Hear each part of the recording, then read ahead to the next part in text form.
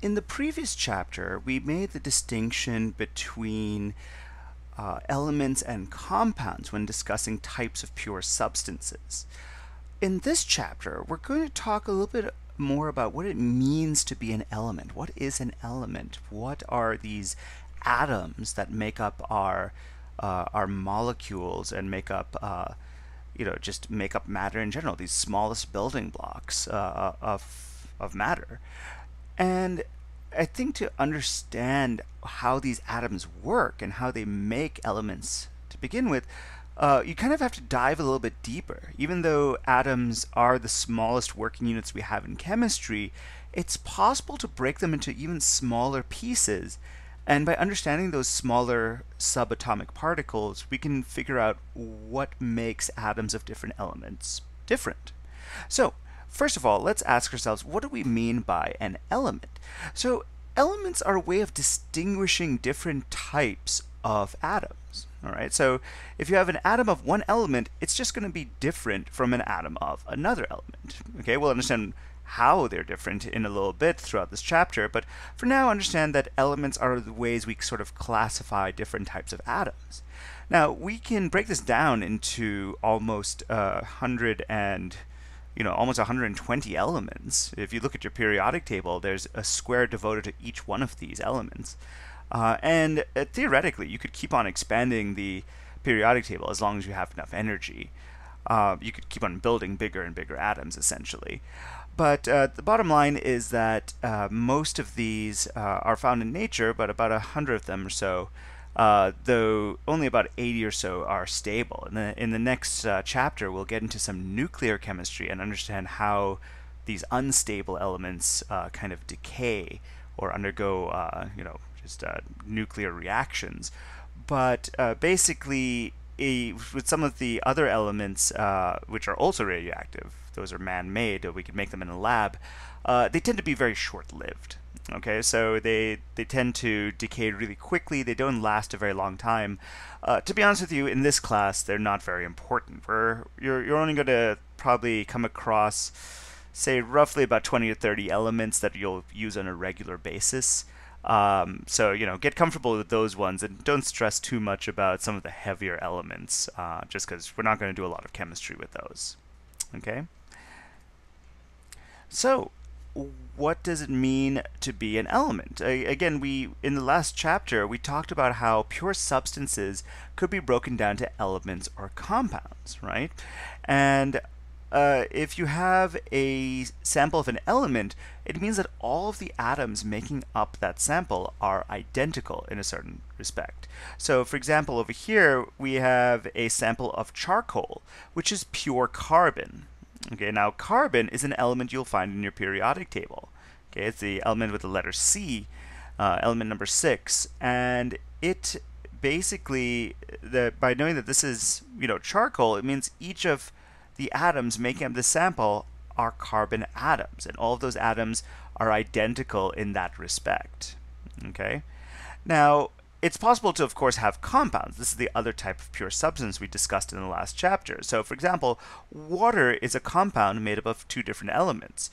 We have our water molecules that have two hydrogen atoms bonded to an oxygen atom. So even though our water molecule is H2O, within that water molecule we have two individual hydrogen atoms and one individual oxygen atom making that molecule. And oxygen and hydrogen are separate elements.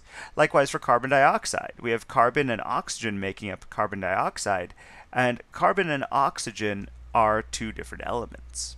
Okay, we'll talk about this naming convention, how we get that name carbon dioxide, in a later chapter. Okay, we'll talk about where compounds come from or how do we build up compounds later on. For now, let's understand elements and how they make those compounds. How do we treat those individual elements? So, you've probably noticed that we use certain symbols to represent the elements. Every chemical element has a 1 or 2 letter symbol. All right. In some rare cases, when an element doesn't have a name yet, you might have 3 letters to represent it. If you have an older periodic table and you look down to the towards the bottom right, you may have certain elements listed with 3 letters. For example, the old name for element 118 was unum octium, which is 118 in Latin. Of course, it's now got an actual name, but and it's got a 2-letter symbol representing that name. But until they did that, its working name was unum octium, and its symbol was UUO. So that's one of the rare cases where you happen to have 3 letters representing a chemical, which, again, don't worry about that for this class. You're not going to deal with any of those new elements. So for the most part, most of your elements have 1 or 2-letter abbreviations representing the element that's in question. Now, that first letter is always a capital letter. This is important for when we do start writing out compounds. Every time you see a capital letter in your formula for your compound, you know that that capital letter references an individual element. All right. So the second letter is always lowercase. So if you ever see a capital letter, an uppercase letter, and a lowercase letter, you know that they are combined into one element symbol. Okay. Now, in the case of knowing what symbols correspond to which elements, in some cases it is kind of straightforward. For example, fluorine has a symbol F. All right, phosphorus has a symbol P. Sulfur has a symbol S. Oxygen has a symbol O. These are relatively straightforward. The first letter represents the first letter of the name represents the symbol that we use for that element. Though your quick counters amongst you probably figured out, okay, we're going to have like 26 of those, and then we've got to stop, right? There's only 26 elements where we can just use the capital letter. And you then might say, like, okay, we have a lot of combinations after that. However, some of you might notice that sometimes the symbol doesn't seem to match up with the name of the element. For example, lead symbol is Pb, right? Or sodium is Na, or gold is Au, right? Where do these names and symbols, how are they connected? In the case of some of these older metals, the names are derived from their names in Latin. So, for example, lead, which the Romans used for plumbing, was named plumum, and so the symbol Pb comes from that Latin name. Okay, so gold is Au because aurum means shiny metal in Latin, which obviously gold was, and so on. So if you look at any of those symbols that don't seem to correspond to the names in English, it's because they correspond to the name in a different language. Usually Latin, in a few cases, sometimes other languages. Tungsten is W from the German wolframite, for example. Anywho, I could probably go on this because it is kind of neat sometimes looking at the roots of some of these names, but and if you're bored, I really recommend looking them up. It's kind of interesting extra reading, but let's move on. Okay, so you're probably asking from a practical standpoint, okay, that's great, they're names and symbols, whatever, what do I actually need to know? Again, you do not need to memorize your periodic table, right? You have, on a quiz or exam, you'll be given a periodic table, or if we're working remotely, you are allowed to have your own periodic table while you're taking a quiz. So I don't expect you to memorize your periodic table. That'd be silly and a waste of effort. What I do need you to do is to be able to connect symbols and names yourself. On a quiz or exam, typically when we're meeting in person, the periodic table that's usually provided to you doesn't have names on it. It's usually just the chemical symbols. So you would be expected to know the names that correspond to the symbols in your periodic table. Now, that being said, we don't use all of the elements in your periodic table, so you do not need to memorize all the names in your periodic table either.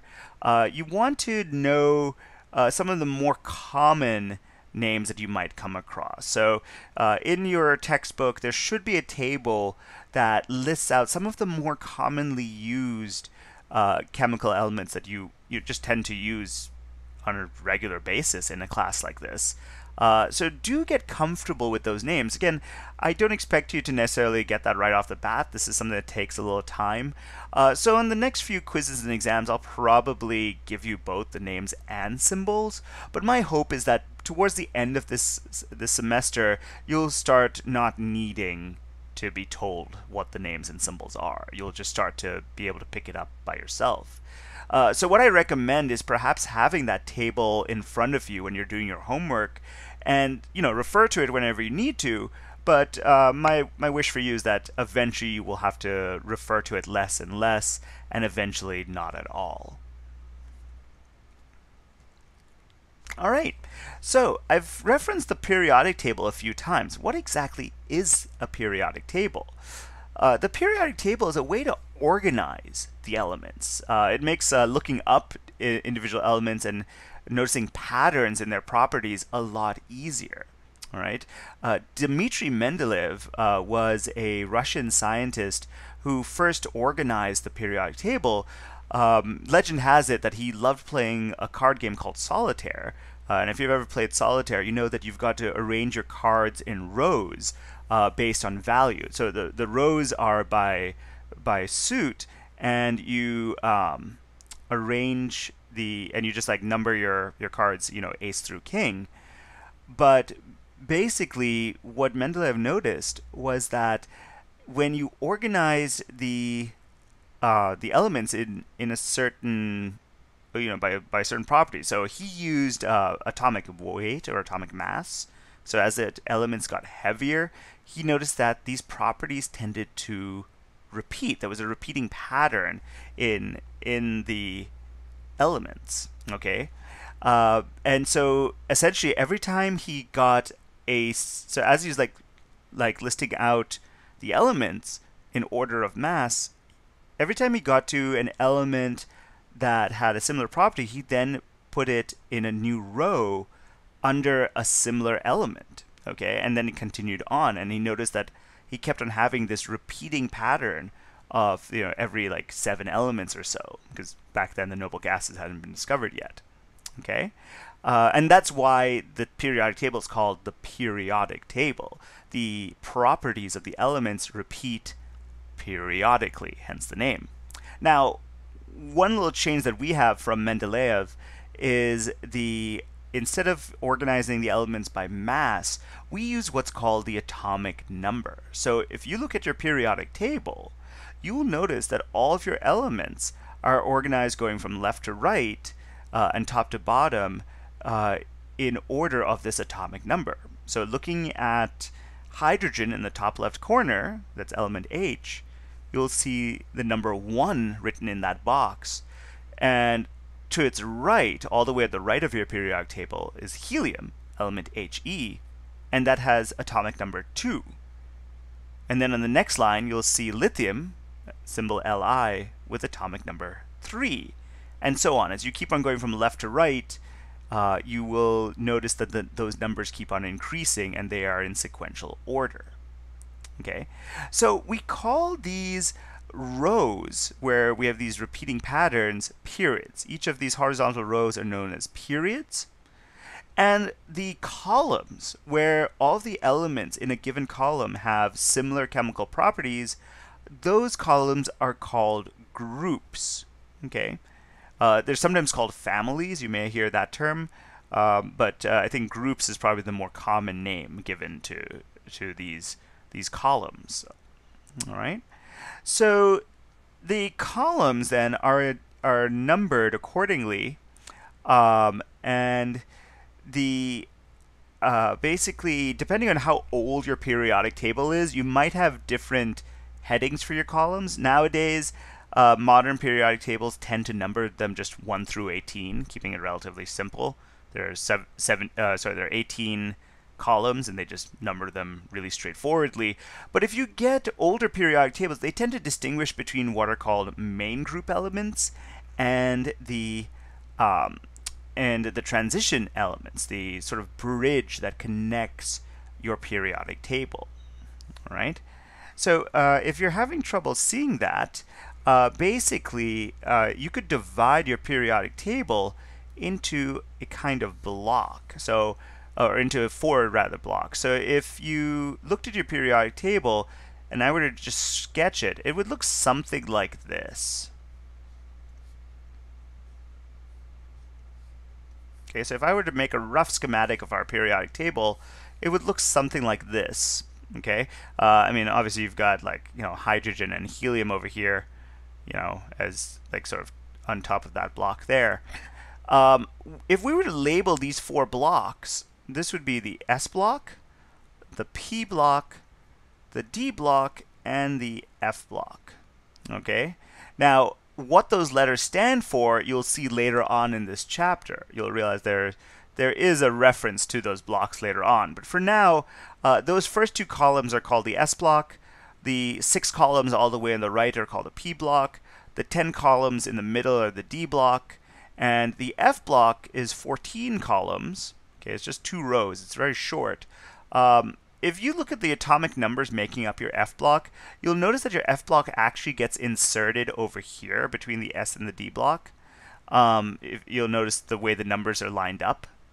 They tend to do that. The reason for this is that your periodic table is supposed to look like this.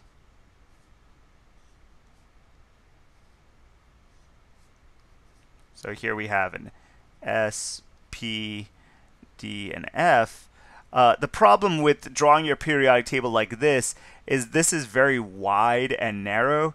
It does not fit very well on a page. So most people just take out the F block and move it to the bottom like you see in your typical periodic table. Okay, so that's why you might notice that jump in numbers from these elements down here and these elements over here in the D block. It's because the F block represents those numbers there. Okay, so what do I mean by main group elements? So your first 2 columns and your last 6 columns, what are labeled 1A through 8A, are the main group elements. Okay, the modern periodic tables have those first 2 columns as 1 and 2, and those last 6 columns as 13 through 18.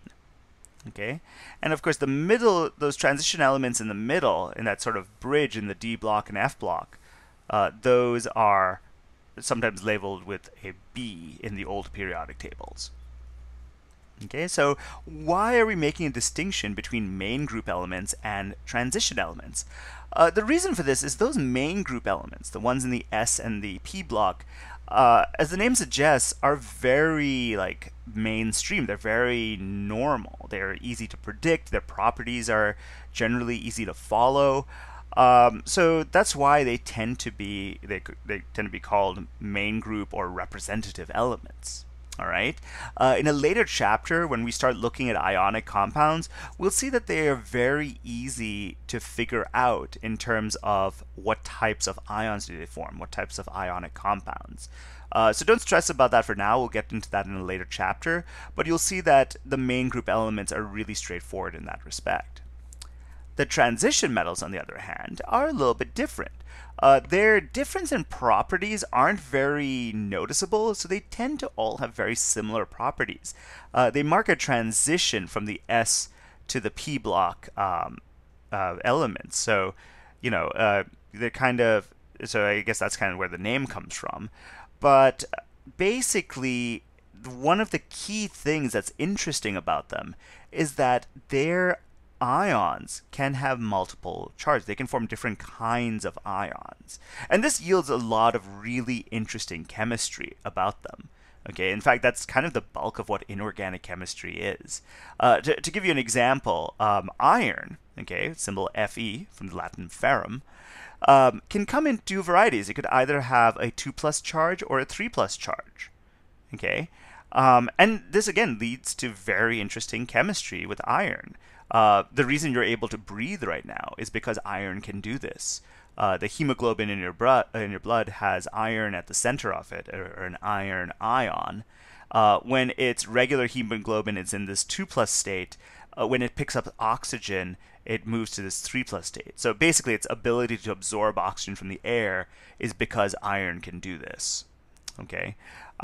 Anyway, so main group elements can't do this. If you had a sodium ion, sodium ions always have a +1 charge. You're not going to find a sodium ion that doesn't have a +1 charge. whereas like transition metals like iron, for example, can do that. Okay, and so that's one of the cool things about the transition elements. Quick note here about the lanthanides and actinides. I'll point these out in your periodic table in a slide or two. But these are named after the elements at the start of your F block. So the lanthanides are the elements that follow lanthanum, symbol La. Okay, so if you look down at your F block on your periodic table, you should see that, that symbol La. So the lanthanides are the elements that follow that. And then the actinides follow actinium, symbol Ac, also in that second row of your F block. Okay, so like the lanthanides and actinides, a lot of groups have special names to help you refer to them sort of quickly or as a group. Okay, so the metals in group 1 are known as alkali metals. Okay, so this is with the exclusion of hydrogen, even though hydrogen is technically sort of in group 1. Okay, some periodic tables have hydrogen as a little island by itself because of this. But anyway, the group 1 metals are known as the alkali metals. Group 2 are known as the alkaline earth metals. Okay, the group 8 are the noble gases. Group 7 are the halogens. Let me show you those on your periodic table. Okay, so here, so this periodic table accidentally lumped in hydrogen with the alkali metals, but usually you'll find it as sort of an island by itself. So your alkali metals are this first column over here. Okay, they're known as that because they tend to form alkalis or really strong bases when they dissolve in water. And they have other very similar properties. They all tend to react violently with water. They all tend to be reactive in general. You know, they all form +1 ions, you know, things like that. The alkali metals, the alkaline earth metals are the group 2 elements. They're kind of like the alkali metals, but maybe turned down a notch. So they're reactive, but not as reactive as the alkali metals, for example. Okay. Over here we have group 18. Those are the noble gases I pointed out earlier. So that includes helium, all the way down to radon. Okay. So the noble gases are they're called noble because they don't like to bond with things. They tend to just stay by themselves. Right? They tend to just stay in there as atoms. They don't like to form compounds. They're all gases at room temperature for similar reasons. And yeah, basically, including, so when I say they don't like to combine with other elements, it's really they don't like to combine with other atoms, including atoms of, you know, of their own. So they tend to stay in that gas form because they don't like coming together as a liquid or a solid. Over here in group 17 or 7a, if you've got an older periodic table like I have up here, those are the halogens. They are, unlike the noble gases, these nonmetals are very reactive. Okay, they tend to be very reactive. They tend to be brightly colored. You know, there are other names for certain other groups. So, for example, oxygen and sulfur are considered part of the chalcogens and so on. I think nitrogen and phosphorus are the pterogens. You really don't need to know that. I'm just giving you random trivia. But in case you're curious, there are names for other things. And again, they're very useful for referring to these things as a group. So if you were talking about a group 1 metal in general, you could just call it an alkali metal. You don't have to say the individual name of all of the alkali metals. All right. Oh, here we have the lanthanides and actinides. So you can see here I was talking about that jump from the S block to the P block, between the S block and the D block. Notice we have a jump here from element 57 to 72. Okay. Oops. That's because this F block is actually supposed to be inserted in here. So these elements here in green follow lanthanum, element La, and these elements here in kind of a dull red follow actinium. That's why they're the actinides. Okay, different periodic tables draw the F block a little bit differently. This one kind of includes lanthanum and actinium in the D block. Sometimes periodic tables tend to put lanthanum and actinium down here in your F block, and they would put these two elements, lutetium and lawrencium, over here instead. It depends on your individual periodic table. it's not important. Don't stress about it for this class for sure. It's just a different way of noting those elements is all. Okay, but you'll still notice that there's still that all the elements are still in numerical order. So you go from, element number 55, 56, 57, and then 58 all the way through 71, and then you pick up with 72 onwards here. Okay, likewise with elements 87, 88, 89, and then 90, 91, and so on, all the way to 102, 103, and you pick up with 104, 105, and so on. Okay, this is a pretty old periodic table. There are more elements all the way here, going all the way up to Unum Octium, which would have been over here. They aren't filled out at all. And here you can see some of those 3-lettered codes I was talking about. All of these elements over here now have 2-letter symbols because they have been named elements. But this periodic table is an older one and doesn't list them. Okay? All right. So again, I recommend getting comfortable with some of those names just so that you can quickly look up where these elements are located. Okay. I'll also draw your attention to the numbering of the groups. So notice that here I've used this is an older periodic table and it uses the A designation. Okay, so this is group 1A, 2A, 3A, and so on, right? But if you have a newer periodic table, you'll just notice these numbered 1, 2, 3, 4, 5, so on, all the way up to 13, 14, 15, 16, 17, 18. All right. So, be comfortable either way, just seeing those. Also, I'll draw your attention to the periods. Notice that hydrogen and helium are the only elements in that first period, that first row. In the second row, in the second period, we have lithium and beryllium, and then a jump over to boron, carbon, and so on until neon. Notice that the D block only begins in the fourth period. Okay, so it's only in the fourth period that we start getting elements in that bridge, the D block. We'll discuss why this happens later on in this chapter.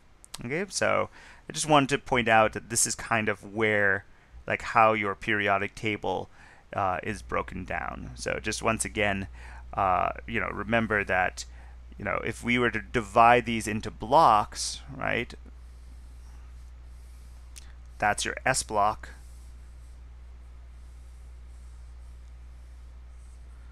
This is your P block. This is your D block. And of course, this F block would be inserted in here. Okay? So something to keep in mind. The other thing I want to draw your attention to, okay, over here, is the, let me erase this for a second. The other thing I want to draw your attention to is this sort of staircase border that we have in our periodic table. It kind of serves as the border between metals and non-metals in our periodic table.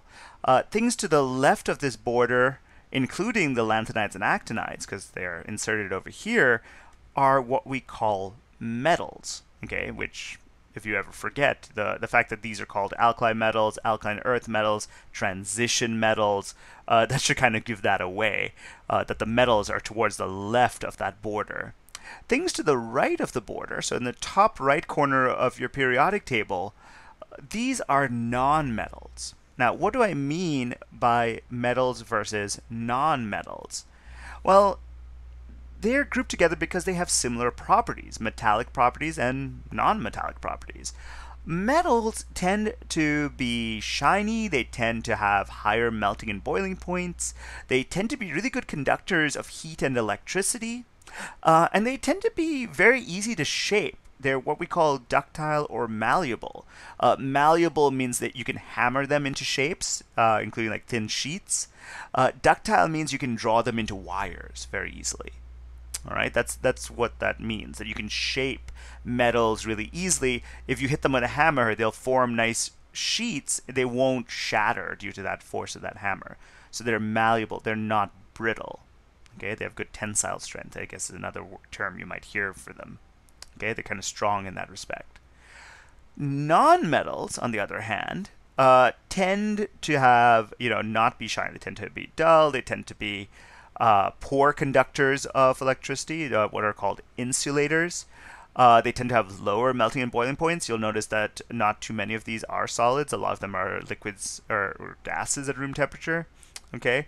Now, of course, there are exceptions to some of these things. Like diamond is made from carbon, which is, obviously a really hard material, has a very high melting point. That's like, one of those exceptions. All right. But the majority of nonmetals tend to have very non-metallic properties. Okay, so we're distinguishing between metals and nonmetals, but what about the elements that are on that border? So if we go back to this periodic table, what about these elements that are sort of touching that staircase? So aluminium over here, Al, is a metal, so I'm going to skip that, but boron, so skip aluminium, silicon, germanium, arsenic, antimony, tellurium, and then kind of polonium and astatine as well. So if we look at those elements, okay, so looking at, all the things touching the flat parts of that staircase, right? So boron, again, I'm going to skip aluminium. And by the way, I say aluminium because I'm foreign, and that's like the way you spell it. And most people spell aluminium like this. I think Americans tend to leave out the second I, and that's why the American pronunciation is aluminum. If you pronounce it aluminum, I'm not going to take off points for that. That's totally fine. Okay, just in case you're wondering why I pronounce it a little bit differently. Anyway, so boron, skip aluminium, we've got silicon, germanium, arsenic, antimony, tellurium. Polonium and astatine you'd think would be included in this. It's whether or not they are is kind of up for debate. Polonium, some people classify it as one of these metalloids. Some people classify it as a metal. So some people, it's kind of up for debate whether or not we'd include it with this group of metalloids. To be honest with you, it's also kind of radioactive, so it probably doesn't stay polonium very long, so it's kind of hard to tell. Astatine is one of the rarest elements in the world. Like, no one really knows anything about it because it's so rare that there's not enough of it to study. So whether astatine's more of a halogen or more of a metalloid, no one knows. So I'm going to skip these two. For now, these are the main metalloids, the ones I've circled here that you're going to see. Now, what do I mean by a metalloid? Well, a metalloid, as the name suggests, has properties that are kind of in between those of metals and nonmetals. All right. Now, out of all these properties, probably the most interesting one, the most practical for metalloids, is their ability to be semiconductors. So remember, metals are really good conductors of electricity. Nonmetals are insulators. They don't conduct electricity. So metalloids are kind of in between. They conduct electricity, but only kind of semi-effectively. They're not as good conductors as metals are, but they still conduct electricity. Okay, so this yields some very interesting applications, most notably in computer chips. That's why a lot of computer chips use, I think the biggest use of silicon is for making computer chips. All right, and just general, just semiconductor boards in general. Okay, and usually you can use small amounts of the other metalloids as what we call dopants. You use tiny amounts of them to change the conductivity properties of your semiconductor. Okay, so like I said, these ones are the main metalloids you need to recognize as being metalloids. But again, if you have a periodic table, just remember they're the ones touching the flat parts of that staircase border. Okay, though of course skip aluminium. Aluminium is strictly a metal.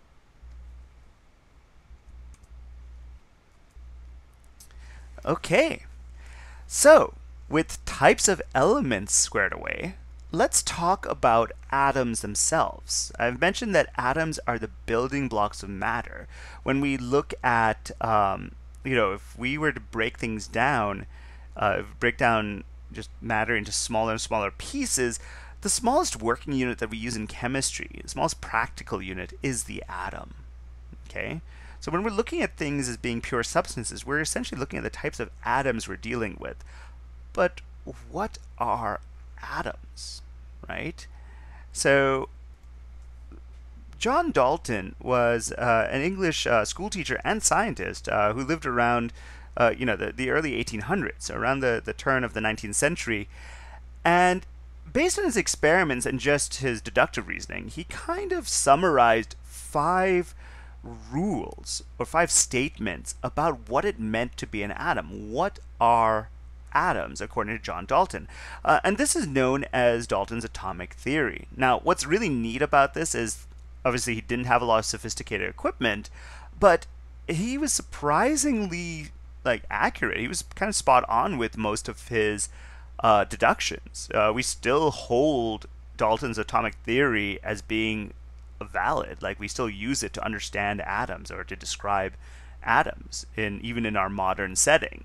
Okay, there's one small exception, which I'll point out, where he was slightly wrong, but that was also because his work predated anyone understanding nuclear chemistry. All right, so what is Dalton's atomic theory? What are those 5 statements?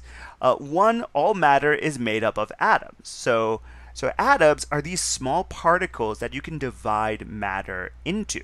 Okay. Now, this, by the way, wasn't a new concept. The idea of being able to divide matter into smaller and smaller pieces and eventually getting to a piece so small that you can't divide it any further, that idea had been around since the ancient Greeks. That's actually where the word atom comes from. It's a Greek word meaning indivisible. All right, and I think it was a Greek philosopher Democritus who kind of posited that. So that's been around since ancient times. But Dalton basically said, okay, based on all the evidence we've got right now, we can kind of scientifically show this. Okay, all matter is made of these small particles called atoms with different types. So the atoms of a given type that are similar to each other are one type of element, and if they are going to be different from other elements. So essentially, you can divide all these atoms into elements, and that's what distinguishes one atom from another. Atoms that are similar to each other are one type of element. If they are different, they are a different element. The number and arrangement of different types of atoms help identify a pure substance. So now we're getting into compounds, right? So if different atoms in an element, are the same, okay, and if you have different elements, the atoms are different. The same could be said for compounds. When you combine atoms in different fashions, you make new elements.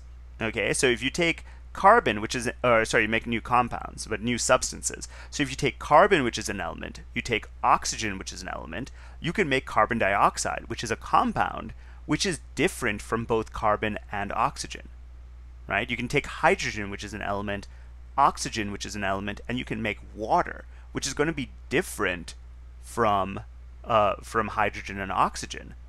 Moreover, you can combine these in different amounts. So instead of taking 2 hydrogens and 1 oxygen to make water, you could take 2 hydrogens and 2 oxygens to make hydrogen peroxide, which is going to be completely different from water.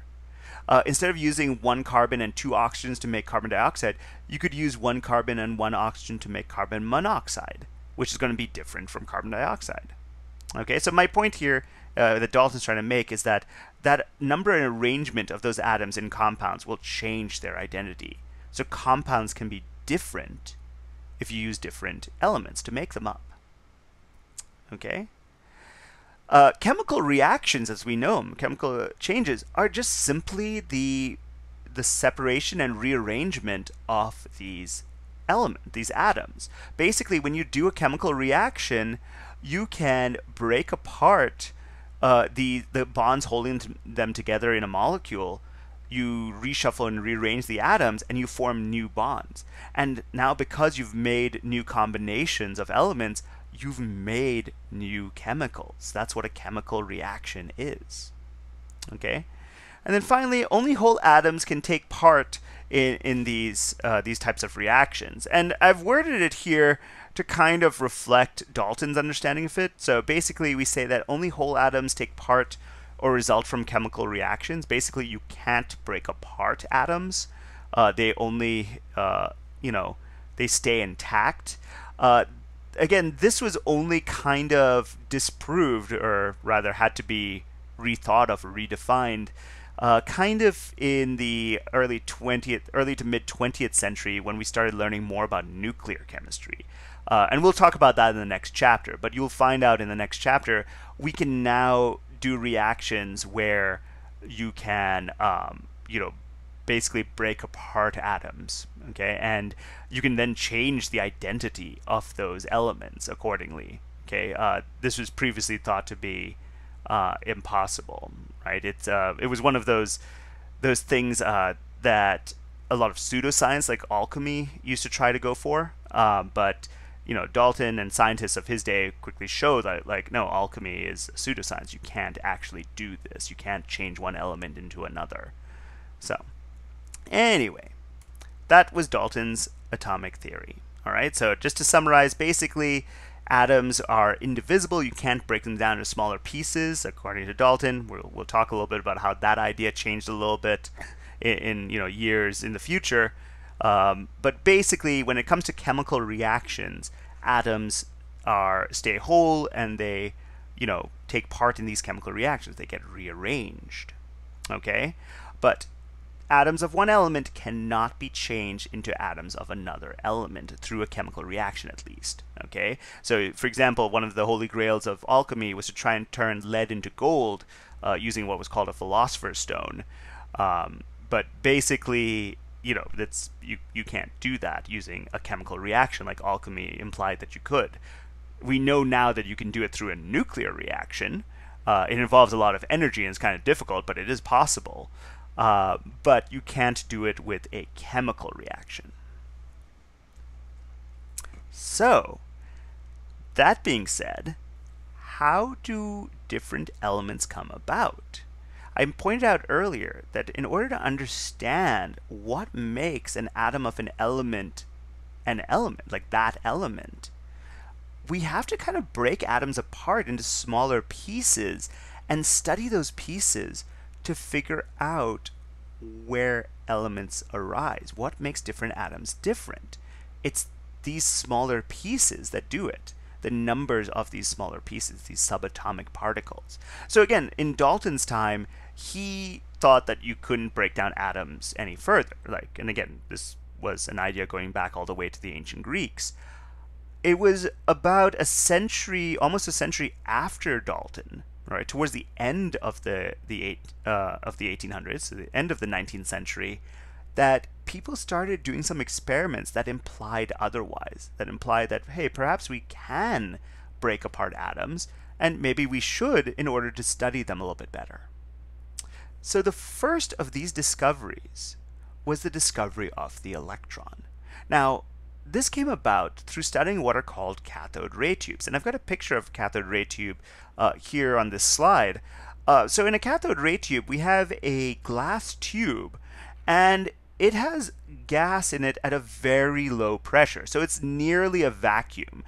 In fact, you'll sometimes hear these called vacuum tubes. They're technically not a pure vacuum. They have a very low pressure of gas. Okay? But what happens when in your tube you have two electrodes? What happens when you run electricity through those electrodes is a beam of light shoots across your cathode ray tube. Now, it's called a cathode ray because it seems to originate from the negative electrode, which is called the cathode, hence the name. All right? So the negative electrode is called a cathode. The positive electrode is called the anode, in case you were curious about those names. So the cathode ray is this beam that shows up when you run electricity through this tube. Okay? So people tried to figure out what exactly is this beam? What does it mean? Right? And people would do experiments on them. You can see here one of the experiments was holding a magnet to the beam. People could put a very light pinwheel inside these tubes, and they found that the beam would be able to push the pinwheel, cause it to spin. Things like that. Okay, there were these experiments that people ran with these cathode ray tubes, trying to understand what are these cathode rays. The first person to suggest a plausible explanation, though, that he was able to back up, was J.J. Thomson. Okay, please note that's Thomson spelled without a P. It's not a typo. That's actually how Thomson's spelled. So J.J. Thomson basically suggested that, he kind of looked at the evidence from these experiments and said, all right, what does this tell us about these rays? Like, what is this made of? Okay, well, he first deduced that they must have mass, right? If they're able to push these pinwheels, the things pushing, making up this beam must be particles, and these particles have to have a mass that's capable of pushing these pinwheels. However, based on his experiments, he determined that they were very, very light particles. They must be very, very small and very, very light. He determined that they are much lighter than even a hydrogen atom, okay, which is the simplest element we know of, the lightest element we know of. All right. The other thing he noticed was that these particles must be negatively charged. Based on the way they deflected in magnetic fields and using certain static charges, he was able to deflect the beam of light, and he noticed that it got attracted to a positive charge and got repelled from a negative charge. So essentially, he assigned a negative charge to these particles. So he called these tiny negatively charged particles electrons. That was the name he gave that. And this was the first of the subatomic particles that was discovered. So in other words, when we pass electricity through the few atoms of gas that are present in this this cathode ray tube, okay, basically you are flaking off electrons from those atoms, and they're getting attracted to the anode. Okay, so that's essentially what's happening in a cathode ray tube. Okay, so you're basically using electricity to flake off these tiny subatomic particles that are negatively charged. Now, based on this, Thomson then tried to figure out, what does an atom look like? Right? Because up until now, people just figured okay, atoms are these little spheres, these little blocks that just kind of stick together, right? No one had actually ever seen an atom, so they just assumed that it's something that works kind of like that. But Thomson essentially said, okay, well, what are these sort of spheres? What are these atoms themselves made of? What do they look like? Well, if we flake off these negatively charged electrons, okay, that have a very light mass, what does that tell us? Well, if they're negatively charged, that means the rest of the atom must be positively charged. And if they're very, very light, that means the rest of the atom must have, well, most of the mass of the atom. So basically, Thomson pictured the atom as being this positively charged mass that was spread out throughout the volume of the atom. So it would be spread out relatively thin. So it's not a very dense atom, okay? And these negative electrons are sort of dotted on the surface.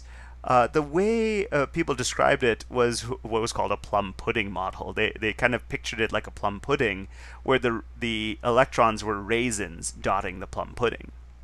Okay, so it looks kind of like this. This is kind of how Thomson pictured the atom based on his cathode ray tube experiments. All right, so we of course now need to do more tests to see, is this a good model of the atom? Can we learn a little bit more about the positive parts of this atom, of these atoms, right? Is this what an atom actually looks like? Can we find more evidence for this sort of positive spreading out of mass? And that's kind of what Ernest Rutherford tried to do. He basically took, so Ernest Rutherford was a Scottish and New Zealand scientist from he did his experiments in the early 1900s. He basically fired alpha particles. So they're these this form of radiation that are these positively charged particles that he fired at a sheet of gold foil. All right, so he figured, okay, gold has really large atoms, is relatively high density, and he hammered this sheet of gold really, really thinly. So it was like about a few atoms thick, okay? And he figured that going off of Rutherford's model, these alpha particles should be able to punch right through these really low density that sort of like really spread out mass of these atoms. Okay. So what he did was he set up a detector behind his gold foil, try and pick up how these alpha particles were reaching it. Okay, and he figured this would be evidence of Rutherford's model. What he noticed was not all the alpha particles were making it to that detector at the back. So what he did instead was he set up detectors all the way around it. And then what he noticed was that while the majority of particles did make it to the back, some were getting deflected off to the side. Some were even bouncing back. Okay? Now, again, if you have Thomson's model of the atom in mind, this is really, really weird. Okay? Because Thomson predicted that the mass of the atoms kind of spread out. So a fast-moving alpha particle should be able to punch through it, but it's still more or less solid, right? What this showed is that, basically, instead of the mass being spread out, the mass had to be concentrated, but only in small places. So, in other words, it looks kind of like this. Basically, your atoms are mostly empty space, with your electrons going through and reaching the detector unharmed on the other side. But wherever the the alpha particles reach the denser parts of the atom, they would either deflect off due to their similar charge, right? Because these dense pockets of mass also were positively charged, and they'd repel those positively charged alpha particles. Or in certain cases, they would bounce off. They would, because these pockets were so dense, the alpha particles couldn't go through them, or they basically would bounce backwards. And this was the really weird anomalous data that Rutherford picked up and realized, like, okay, I need to come up with a new model of the atom based on this. All right, and that's kind of essentially what he noted, that the mass had to be concentrated into these dense pockets in the middle, what he called a nucleus. All right, so unlike Thomson, who suggested that the positive charge is spread out, Rutherford said, my data shows that they must be concentrated in the center. All right, legend has it that this kind of freaked out Rutherford because, again, this is a huge paradigm shift, right? Like your idea of what an atom looks like is completely different now. Legend has it he had trouble getting out of bed the next morning because he was worried, because of all the empty space in atoms, he was worried he was going to sink through the floor. I don't know if that's just a story or not, but anywho. Yeah, so essentially what we have in an atom, according to Rutherford now, is that we have this nucleus at the middle, which has almost all of the mass of the atom, and it's surrounded by mostly empty space that contains the electrons, kind of like a mist or cloud of these electrons. All right?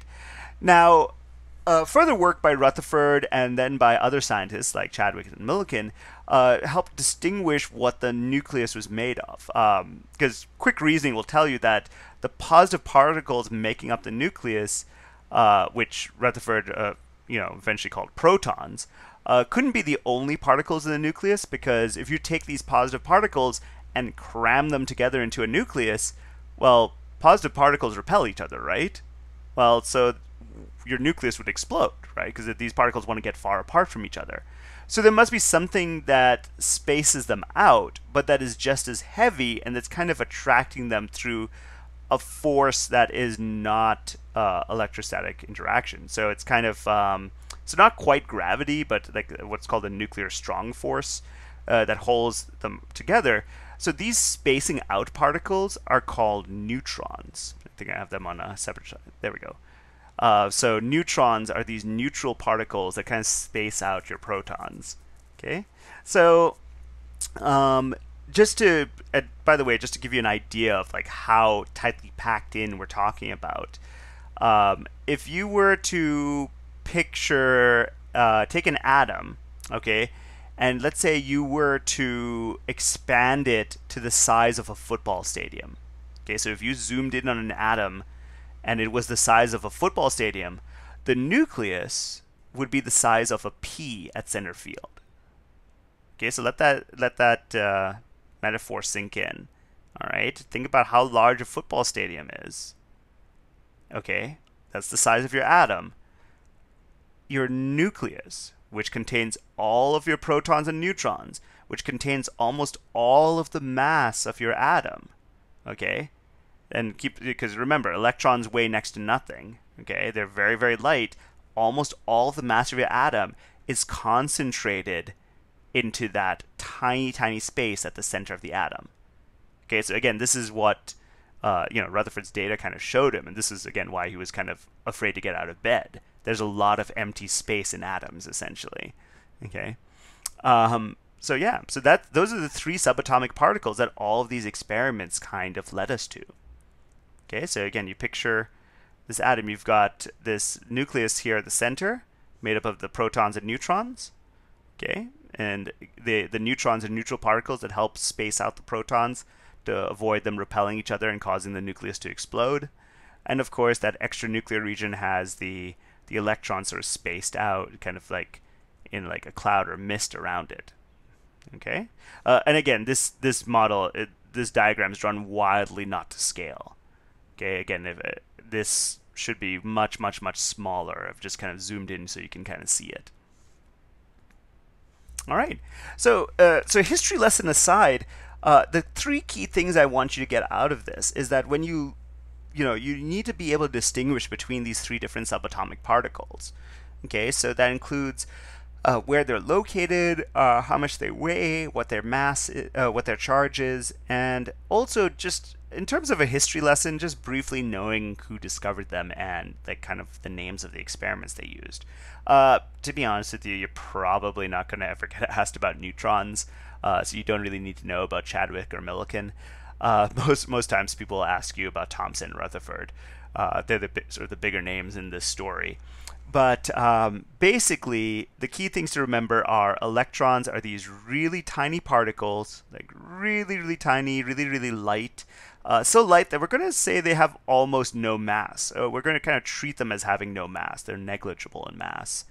But the key thing is that they are negatively charged. An electron has a charge of -1. Okay, and as I pointed out, J.J. Thomson discovered them using cathode ray tubes. Protons have a mass of about 1 atomic mass unit. Okay, we'll talk about what those are later on. And they have a positive charge. A proton has a +1 charge. Okay, and Ernest Rutherford discovered them while discovering the nucleus using his gold foil experiment. And neutrons are neutral particles also inside the nucleus, like the protons. You'll find that protons and neutrons are sometimes collectively called nucleons. You don't need to know that word, but in case you ever hear it, that's what it is. So they also weigh about 1 atomic mass unit, and unlike protons, they are neutral. They have no charge. Okay, so that's kind of the key takeaway in terms of the difference between protons, electrons, and neutrons. Okay, so protons and neutrons weigh about 1 atomic mass unit each. Electrons weigh about nothing. Protons are positively charged, electrons are negatively charged, and neutrons are neutral. That's the key takeaway from this. All right, so I mentioned atomic mass units. That's the scale on which we weigh atoms. Obviously, atoms are really, really tiny and very, very light. So the atomic mass unit scale is kind of a scale that's based on the mass of atoms. Originally, people used hydrogen to do it, but then because hydrogen's so tiny, there's a lot of variation, a lot of error that arose from using that. So people instead set the scale to carbon, figuring it's a pretty common element. So basically, a particular type of carbon atom is labeled as having 12 atomic mass units, and everything else is figured out from that. But essentially, it kind of more or less corresponds to the number of protons and neutrons in your atom. Okay, so I'm going to make the distinction between mass number and atomic mass in a little bit. But basically, they're kind of related. So let's talk about how these subatomic particles help distinguish between different atoms of different elements. That's the key skill I want you to get out of this. All right. So when you look at an atom and you look at the information about that atom, you can figure out the number of subatomic particles, those protons, electrons, and neutrons making it up. And vice versa. If you are given the number of protons, electrons, and neutrons for an atom, you can in turn figure out the information about that atom. All right, so what is this information I'm talking about? The two key pieces of information you need are the atomic number and the mass number. The atomic number is that number that you'll see your elements listed out under in order in your periodic table. I think I pointed out that if you look at your elements in your periodic table, numbered from left to right, top to bottom, they all go in numerical order. Right? Hydrogen is element number 1, helium is element number 2, lithium is element number 3, and so on. They all go in that order. That number is called the atomic number. Now, where does that come from? The atomic number is the number of protons in that atom. And so the number of protons is essentially kind of a fingerprint for the atom. If you know the number of protons in an atom, you now have identified what element that atom is. Okay? The two are inextricably linked. They are the same thing. So if you come across an atom with 6 protons, its element number 6, it has to be carbon. You're never going to find an atom of carbon that doesn't have 6 protons. Likewise, if you find any atom that has 6 protons, it has to be a carbon atom. That's how we identify these elements. Okay, and that's where the atomic number comes in. The other number I mentioned was the mass number. Remember, electrons don't really weigh anything. All of the mass of your atom comes from your protons and your neutrons. And each of those weighs about 1 atomic mass unit, right? So we use the mass number as an approximation for what the individual atom weighs. It's just the number of protons and the number of neutrons, and we treat each of them as weighing 1 atomic mass unit, and so the mass number is that total round number. Okay? Now please note that this means that a mass number has to be a whole number. It is never a decimal. You can't have half a proton or half a neutron. You always have to have a whole number for a mass number. Now you're probably saying to yourself, wait a minute, where are those decimals in my periodic table come from? If you look at your element and you say like, well, carbon typically has 6 protons and 6 neutrons, so that's 12, right? But why does the number next to carbon say 12.011? Where's that decimal coming from? I'm going to explain that in a little bit, but you'll find out that an individual carbon atom can have a mass number of 12. Carbon atoms in general can have an average atomic mass of 12.011. And I'll explain where that decimal comes from, but I'm pointing out here that mass number and average atomic mass are not the same thing. They're closely related. Okay, you have to use one to find the other, but they aren't the same thing. Okay, I point this out because a lot of students, this is a common mistake for students, where they will use the average atomic mass instead of a mass number when a question asks for the mass number, and that's often a common wrong answer for a lot of students.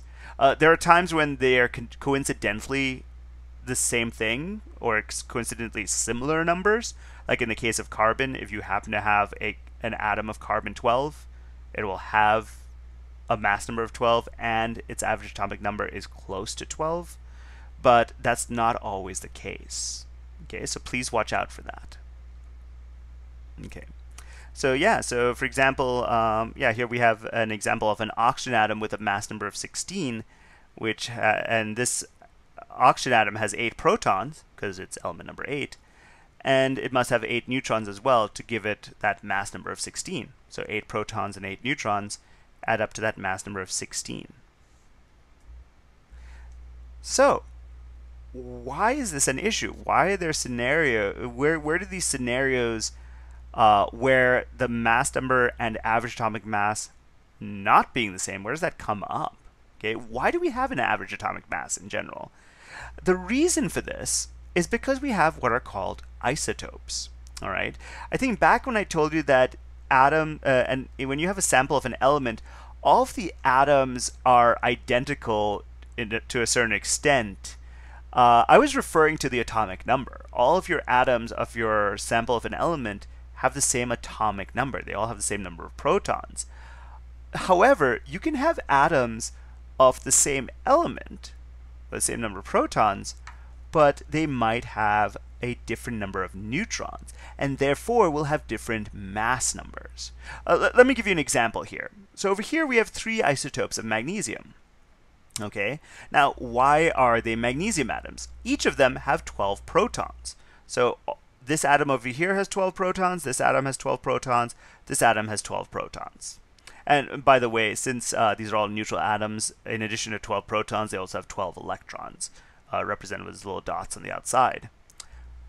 However, these atoms of magnesium are not completely identical. The atom on the left has 12 neutrons. So with 12 protons and 12 neutrons, this atom has a mass number of 24. This atom in the middle has 13 neutrons. So 12 protons and 13 neutrons gives us a mass number of 25. And this one has 14 neutrons, so it has a mass number of 26. So even though these 3 different atoms have 3 different mass numbers, they're still all magnesium because they still all have 12 protons. Then that's what makes them magnesium, even though they don't weigh perfectly the same thing.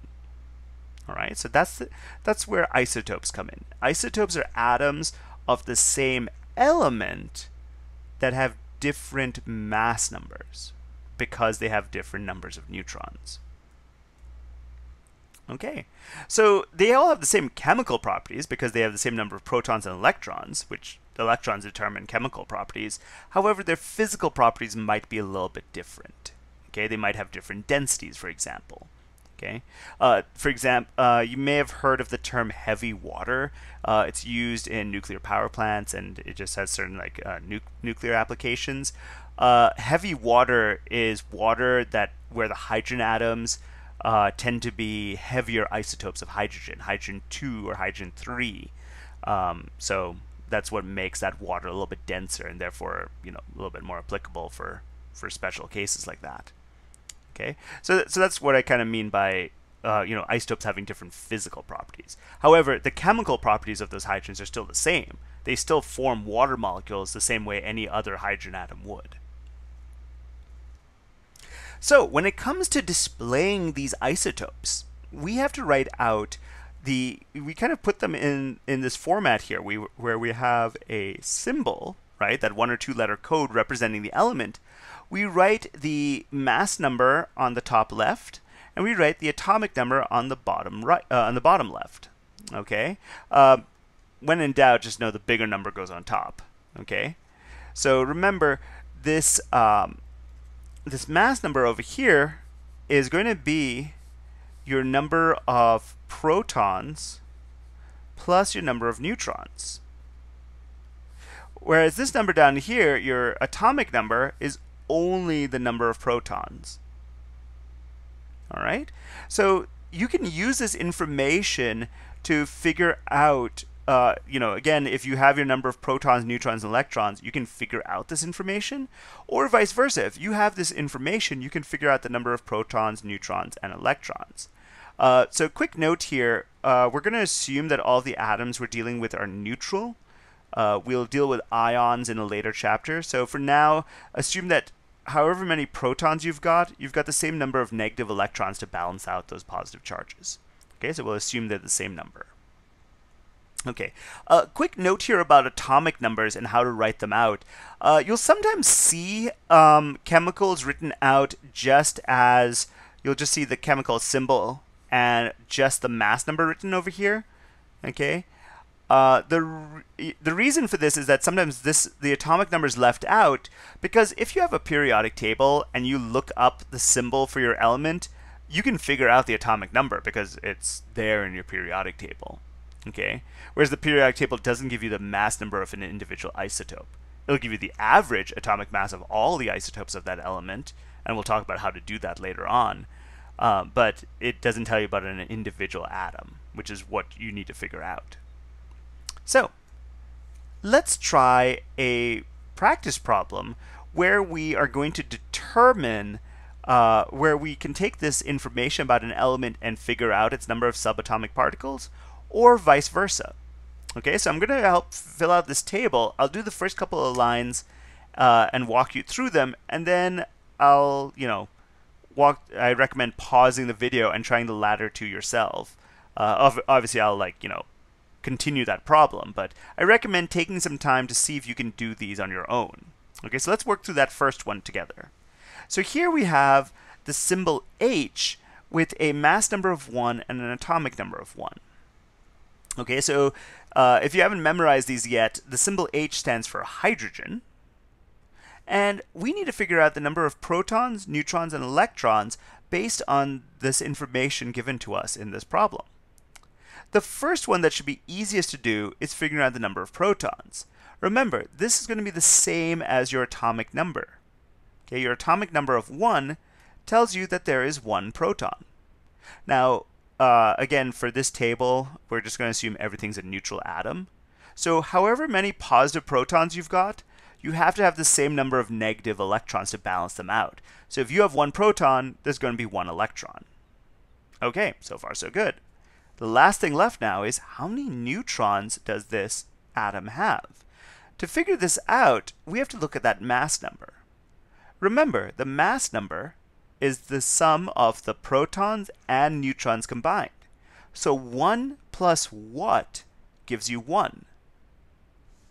0. 1 plus 0 gives you 1, so there must be no neutrons in this atom of hydrogen. All right, let's try the second one together. So here we have fluorine. All right, if you have your periodic table out, but if you haven't, I really recommend doing that now for doing these problems. Look up fluorine. It's in the top right corner of your periodic table. Okay, so hopefully you found it, and you'll see that its symbol is F. Okay, so capital F for fluorine. Now, you'll also notice its atomic number written in over there in that in that box where that F is written, and you'll see that it has an atomic number of 9, which tells you it has 9 protons. Okay. Now, ignore the decimal. That's the average atomic mass for fluorine. That's not going to help you with this problem. Okay. It might coincidentally happen to be close to what you need, but it's not necessarily the number you need. Okay, electrons. How many electrons do we need? Well, if we have 9 protons, there must be 9 electrons to balance that out. So, when we're writing out the symbol for fluorine, we're going to put an F for fluorine. If you want, in the bottom left corner, you can put 9 for the number of protons, so if you leave it out, it's okay. What do we put in the top left corner? What do we put for the mass number? Now again, don't use that decimal in your periodic table. That's the average of all fluorine isotopes. We want just this fluorine that the question's asking us for. So we have to look at our number of protons and neutrons combined. So there's 9 protons and 10 neutrons. That gives us a mass number of 19. Okay. Now, the number in your periodic table, that decimal happens to be close to 19. That's just a coincidence. Okay. This happens to be a very common isotope of fluorine.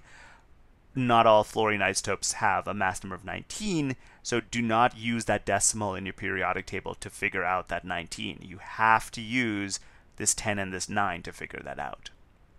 Okay, so at this point I recommend pausing this video and trying these last two. Use this information down here to figure out the symbols for and the names for these two examples. Okay? I'm going to continue on, but at this point you might want to pause it and try it yourself. Okay, so hopefully you've taken a crack at this, but if you haven't, we start out with 29 protons. So you look at your periodic table and look up element number 29. Okay, again, all your elements are in numerical order, so getting to element number 29 hopefully should be relatively easy. It's somewhere near the middle of your periodic table. Okay, and you'll see that its symbol is Cu for copper. Okay, that's the name of this element. It's copper, and its symbol is Cu. If it has 29 protons, again, you should be able to figure out the number of electrons pretty easily. It's going to be the same number, 29. What is the mass number of this element? So we put down the symbol Cu, and in the top left corner, we're going to write 64 because 29 and 35 add up to 64. That's the number that goes up here. All right, let's try the second one. We have 1 proton, which tells us that this is going to be hydrogen. It's element number 1. If it's got one proton, it must have one electron. Now, you're probably saying, like, wait a minute, didn't we already do hydrogen? But notice that this hydrogen is different from this hydrogen. The first hydrogen example had no neutrons. Here we have one neutron. So what's the mass number going to be for our hydrogen isotope? Well, 1 plus 1 is 2. This is going to be an isotope of hydrogen 2. Oh, by the way, if you're referring to different isotopes of the same element, typically the way you do that verbally is you say the name of the element followed by the mass number. So this is hydrogen 1 and this is hydrogen 2. Okay, this is copper 64, this is fluorine 19, and so on. Okay, but here with hydrogen, you can see an example of what it looks like to have different isotopes of the same element. They're both hydrogen because they have one proton, but they are different isotopes because they have different mass numbers, which comes about from them having different numbers of neutrons. Okay. By the way, the common name for hydrogen 2 is deuterium. So if you ever hear that word, deuterium, it's referring to hydrogen 2. Tritium, by the way, is hydrogen 3. Those are just common names. You can call them hydrogen 2 and hydrogen 3. It's not a big deal. But if you ever hear about heavy water, it's water that uses deuterium and tritium instead of regular common hydrogen for making those water molecules. Okay, so I've been referring to average atomic mass quite a bit. Okay, and I think I've alluded to the fact that basically it comes down to an average of your different isotopes of an element. It's sometimes convenient to just use an average. However, if you want to use an average for all your elements, you can't just use a regular mean. The reason for this is that some isotopes are more common than other isotopes. And if you want to take a random sample of an element, you have to take into account this variation, or natural abundance as it's called, into account. Okay, because you want that average to truly reflect the mass of the sample you're taking. Okay, so when we say average atomic mass, the average we're using is not a mean. It is a weighted average, kind of like what we do for your grades. So just like your quizzes are not worth the same as your exams, your grade is weighted. In the same way, when we take the average for our isotopes, we weigh the average in favor of isotopes that have more of a natural abundance, so isotopes that have a larger percentage of the element. Let me give you an example here. So here we have chlorine. About 3/4 of all chlorine is chlorine 35. That's chlorine with a mass number of about 35 atomic mass units. Okay, so it's 75.78%, so about 3/4. The remaining quarter is chlorine 37, a heavier isotope, but one that makes up less of the natural abundance, the sample, a smaller percentage of all chlorine in nature. All right. So if you look up chlorine in your periodic table, you'll see that its average is listed as 35.45. Okay, where do they get that decimal from? How do they calculate that?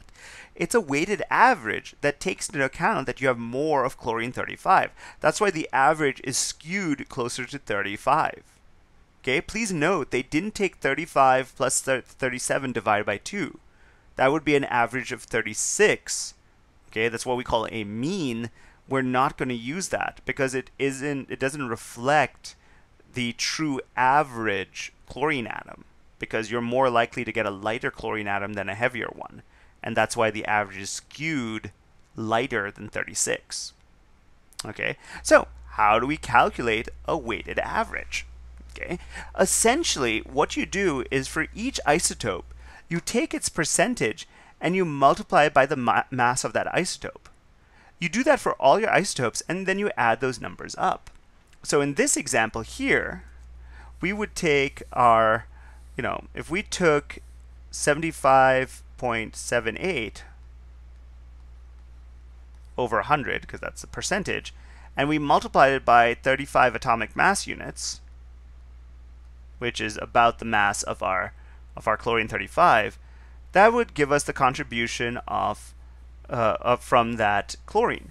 we would then do the same thing for our chlorine-37. We would take 24.22 over 100 times 37 atomic mass units, and we'd see what that number is.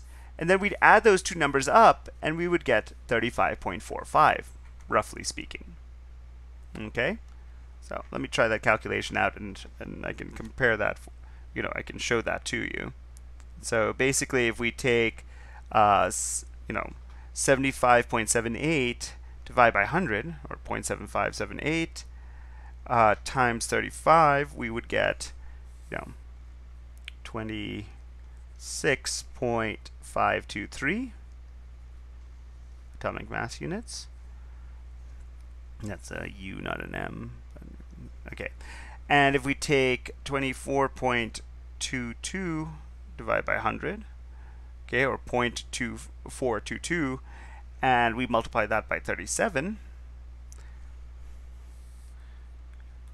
we get 8.9614. Whoops, can't write it. 6 AMU. Okay, and if we add these two numbers up, we would get 35.45. Now, you might not get perfectly 35.45. There's going to be a little bit of rounding error in here. The reason for this is I assume that the mass of my chlorine-35 is 35 atomic mass units exactly. Remember, your protons and your neutrons don't weigh exactly 1 atomic mass unit. They're about that. So this number might not be perfectly 35.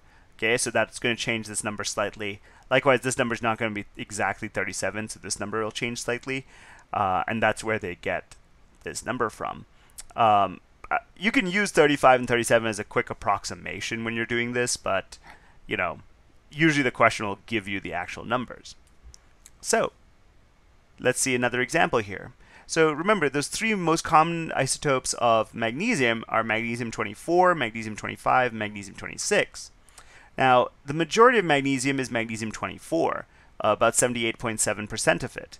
And magnesium-24 actually happens to weigh 23.99 atomic mass units. So it's just under 24 atomic mass units. Okay, so if we multiply that by its percentage, we get 18.88 atomic mass units. Likewise, we're going to do that for each of the isotopes and multiply by their percentages. Okay, so if you add up these three percentages, you get 100%. Again, because that's kind of what's building up, most of magnesium. And when you get the mass contribution from each one of them, you add them up, you get an average of 24.31 atomic mass units. So if you look up magnesium on your periodic table, okay, it's towards the left, it's in that near the top of the second column. Okay, it's element number 12. You'll see that it has an average of 24.31 atomic mass units. But this is basically how they can calculate that number. Okay, so even though individual magnesium atoms have whole number mass numbers of 24, 25, or 26, the average magnesium atom would weigh 24.31 atomic mass units. Okay, and again, notice how that average is skewed towards 24, even though the mean of 24, 25, and 26 is 25. The reason for this, of course, is that the bulk of magnesium happens to be magnesium-24. So it makes sense that the average will be closer to 24. Okay? All right. So essentially, that's how you calculate weighted averages for any element. So if you are given this individual information about your isotopes, you're told what the mass of the isotope is and what percentage natural abundance it has, right? What is its percentage out of all of the atoms of that element, you can then work out what that average atomic mass is going to be. I mean, or the shortcut is you could just look that up in your periodic table as well. So that might be a quicker way to do that on a quiz or exam. But again, I'm going through the whole procedure for you because for those of you who are going to go on to Chem 111 and 112, you will be able to do this calculation backwards using the average atomic mass that you get from your periodic table. And if you have some of the information about some of the isotopes, you'll be able to work backwards and get missing information about about one of the isotopes. You might be asked to figure out what is the what's the mass of one particular isotope, or what is the natural abundance of one particular isotope. You can work backwards to do that using algebra.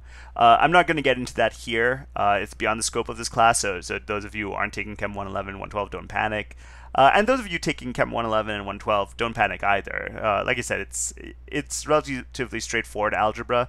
If any of you are curious about that stuff and want to have a look at those types of problems, for those of you going on to Chem 111 and 112, I'd be happy to talk to you about that after class. So let's try a couple of practice problems right now to try this out. So here we have lithium, and we're told that it consists of two main isotopes, lithium-6 and lithium-7. Okay, so using the information in your periodic table, can you figure out which one of these has a higher natural abundance? Okay, which of these, in other words, is the more common of the two isotopes? Okay, the more prevalent one. So to save you the hassle of looking up your periodic table, I'll tell you right now, the average atomic mass of lithium is 6.941 atomic mass units. So you've got to ask yourself, is this number closer to 6 or closer to 7? Okay, notice that's 6.941. So it's only, a little bit away from 7, right?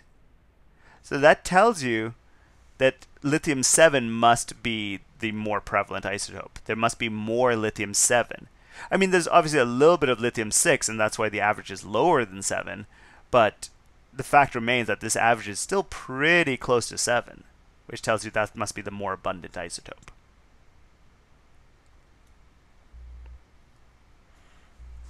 Okay, so let's try another practice problem.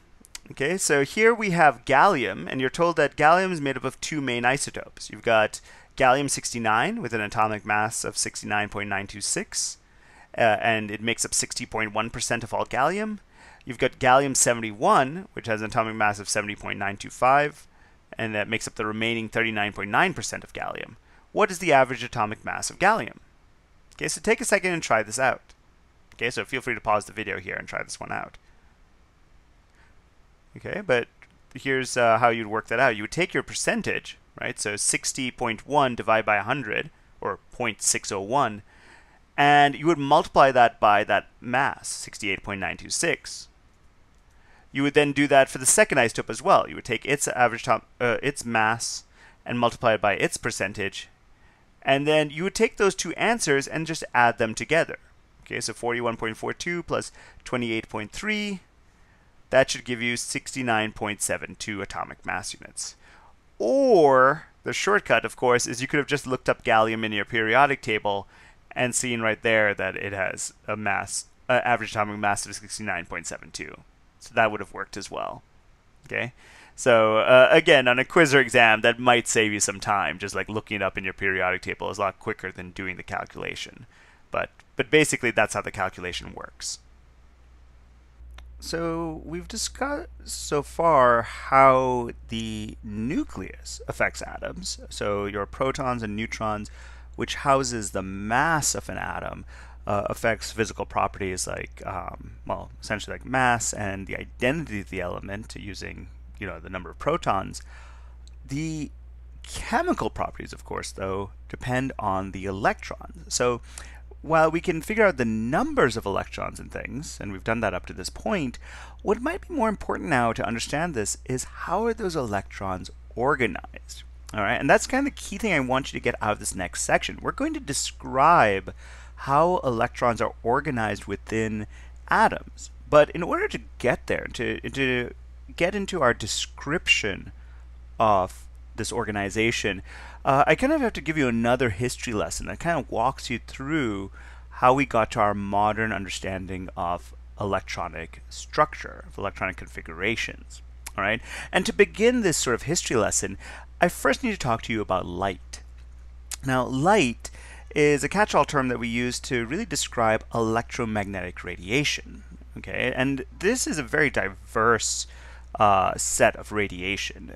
Basically, it includes things all the way down from low energy radio waves all the way up to high energy gamma rays. Okay, so you could describe this as electromagnetic radiation.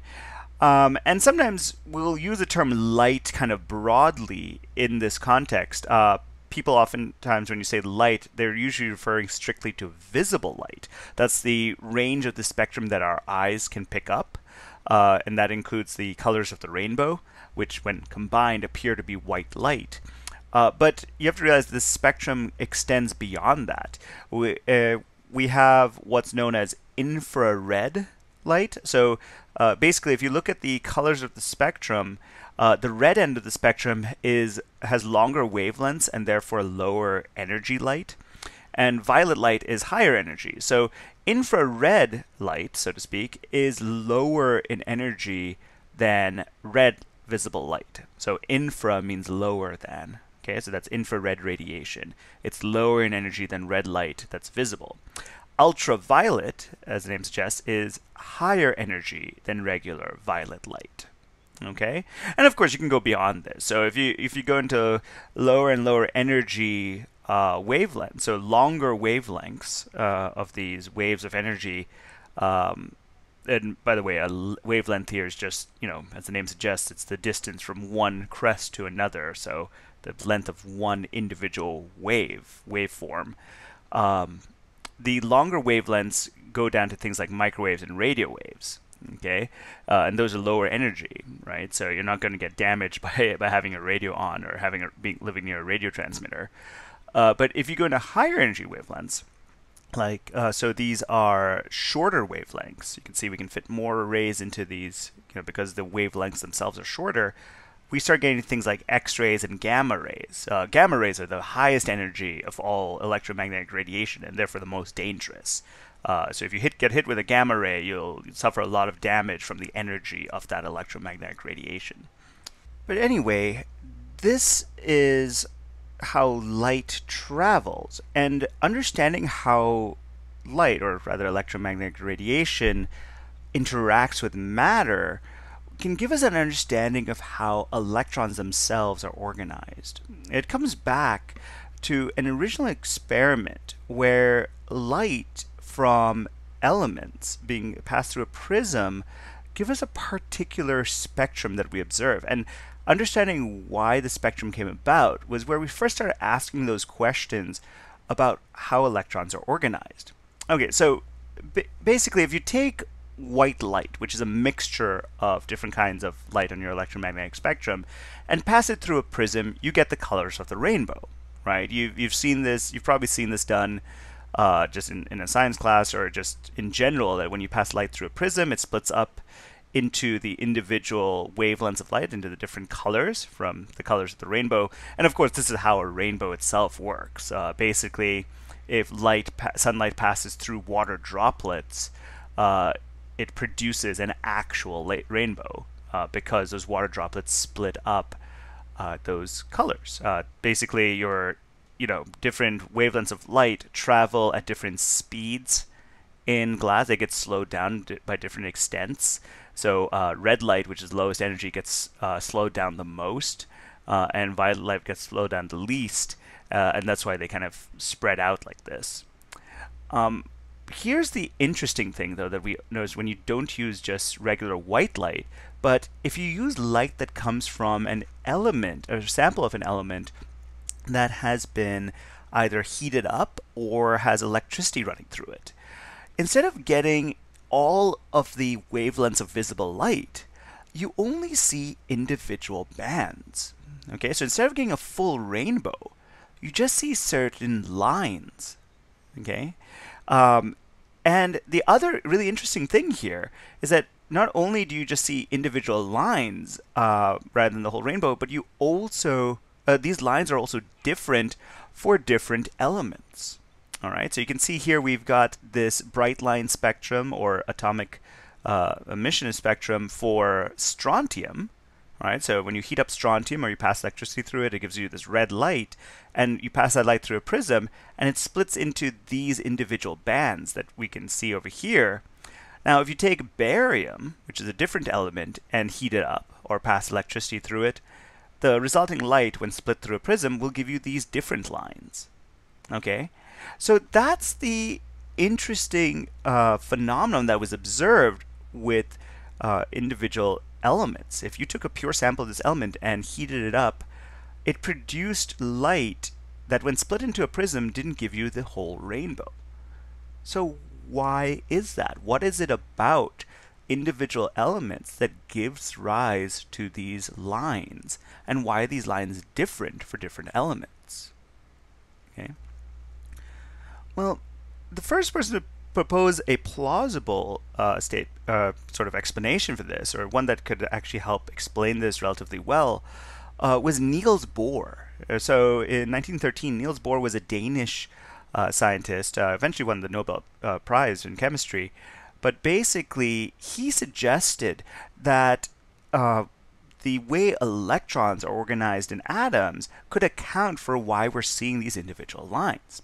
So the way Bohr pictured the atom was kind of, again, going off the Rutherford model of the atom, where you have the nucleus at the center and you have the electrons in that extra nuclear region around it.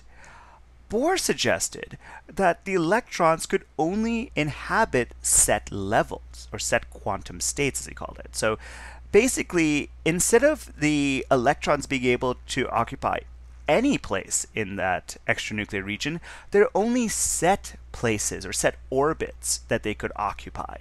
And they basically jumped from one orbit to another. So you imagine these circular paths that these electrons could occupy, and they could only exist in these set paths. And they jumped from one level to another. So when you took an element and you heated it up or ran electricity through it, you were providing energy to those electrons. And you were causing those electrons to jump to higher energy levels. They would jump up from a lower level to a higher level, but they wouldn't stay at that higher level. Eventually, they would have to relax back down. And when they relax back down, that energy's got to go somewhere.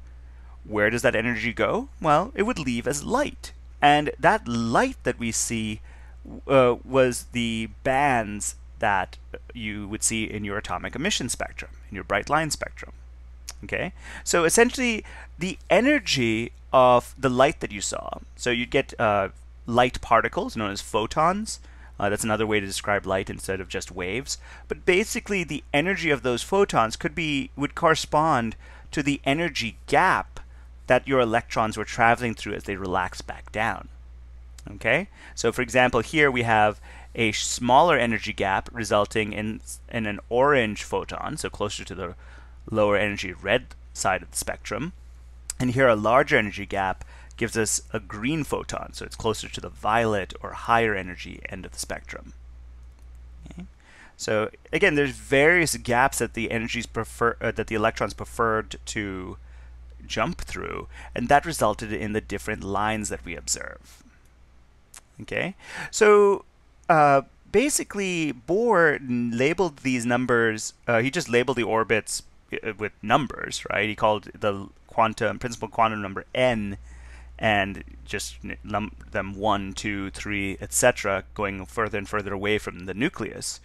And we'll talk about that concept of principal quantum numbers a little bit later, something that we still hold on to in our common understanding of electronic structures. But basically, it's kind of similar to that concept of shells that you may have heard in another science class. But the bottom line is we have these energy levels, and as the number increases, you're getting further and further away from the nucleus.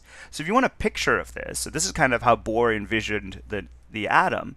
You've got the nucleus in the center, as Rutherford suggested, and you have these set energy levels. Okay, so n1, 2, 3, 4, and so on, all the way until you get to n is equal to infinity, which is where you've removed the electron from the atom. All right, and so essentially what the electrons were doing was that they were jumping from one energy level to another when you provided energy to the atom, and it's when they relaxed back down that we would get different wavelengths of light corresponding to the lines of the bright line spectrum that we'd see. Okay, so that's how Bohr accounted for those lines that we would see in the spectrum. Okay, now the Bohr model of the atom is a very important way of understanding atoms. This was a very important stepping stone to getting to where we are now with how electrons are organized in atoms. I will point out that the Bohr model of the atom is just a stepping stone, though. We don't. There are things about the Bohr model that don't make sense. So, for example, this only works for atoms with one electron. Things get a little bit more complicated when you have more than one electron. So this is not the best way to explain how all atoms behave. Okay, and there were a few anomalies with this explanation in general. So you're probably wondering, why do I bother teaching you something that I know is now incorrect? Well, again, that concept of principal quantum numbers, the fact that atoms or electrons only exist at set energy levels. These are things that we still hold to be true. And even in our modern understanding of electronic structure, these are still, provable true statements. Okay, and we're going to use those as we move forward with understanding how electronic configurations work. So moving on from Bohr, we built on the work of other scientists as well. There was the work of Louis de Broglie and Werner Heisenberg, for instance, that really comes to mind in terms of building our understanding a little bit further. Louis de Broglie was a French scientist who kind of showed that electrons moving really fast could be treated as waves. We could do the same math with electrons, as we do with light. Okay, which Planck and Einstein had already shown the converse with electrons. They'd shown that electrons, not with electrons, sorry, with light. Newton had shown that it acts in waves, and you can do all the math you do with waves with light. Basically, Planck and Einstein showed that you could treat them as particles as well, and that's where we got that concept of photons, right? Well, de Broglie just showed that you can treat light that way as well. Like we've always treated, you can treat electrons that way as well. We've always treated electrons as particles, going off the work of Thomson, but now you can still do the same math that you do with waves. You can do that with electrons as well. You can treat electrons as waves, all right? Werner Heisenberg was known for what's known as the Heisenberg uncertainty principle, that because electrons move so fast, you can't, it's kind of silly to try to understand to describe an electron's location and where it's moving at the same time. Basically, you can't measure its location and its momentum, because making one measurement for one of those will ruin the measurement for the other one. All right, so he said basically it's better to think of electrons in terms of probabilities of where they could be found. All right, if you want a kind of an analogy for that, it's like with a fan. If you have a three-bladed fan, and when the fan's off, you can see the individual blades, but when you turn the fan on, you can adjust the settings so you know what speed setting the fan's on, but the blades all look like a blur. You don't know where the individual blades are. So essentially what Heisenberg was saying was it might be better to just kind of think about just regions in space where these electrons are, rather than trying to pinpoint their location. All right, because you're losing information by trying to do that. So it comes down to a man named Erwin Schrödinger. So he was an Austrian scientist who kind of built on these ideas and developed what's known as Schrödinger's wave equation. All right, now this wave equation, involving a whole bunch of math that we don't have to get into in this class, but basically you can plug in information about an electron, known as its quantum numbers, plug that into Schrödinger's equation, and it will give you a region in space around the nucleus where you will find that electron. Okay? We call these regions in spaces orbitals. Okay, and this is the practical part that I want you guys to get out of this. We're going to describe these orbitals using numbers and letters. We'll use just a regular whole number, like 1, 2, 3, 4, and we'll use letters, things like S, P, D, F, and so on, to describe orbitals. And we're going to use that to explain where the electrons in an atom are located, which orbitals are housing which electrons. Okay, so that's how we describe an electronic configuration, and that's the key skill I want you to get out of this part of the lecture. Okay, so I mentioned that one of the holdovers from the Bohr model of the atom was that concept of principal quantum numbers. We still use those whole numbers, and like I said, it's kind of similar to that idea of shells. If you've ever heard of shells of electrons, these sort of layers of electrons in an atom, you're basically describing the principal quantum number. So the lower the principal quantum number, the closer you are to the nucleus. And generally, as you increase, you're getting further away from the nucleus and you're dealing with higher energy electrons. Okay?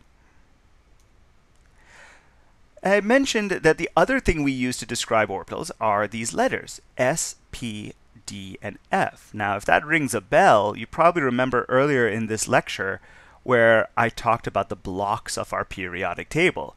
Well, this is where those letters come from. And I will tie these two concepts together in a few slides. So you'll see how to use your periodic table to figure out your electronic configuration and vice versa. Okay. Generally speaking, S, P, D, and F lists the order of energies of different sublevels of electrons at a given principal quantum number. So, for example, a 3D orbital is higher in energy than a 3p orbital. Okay.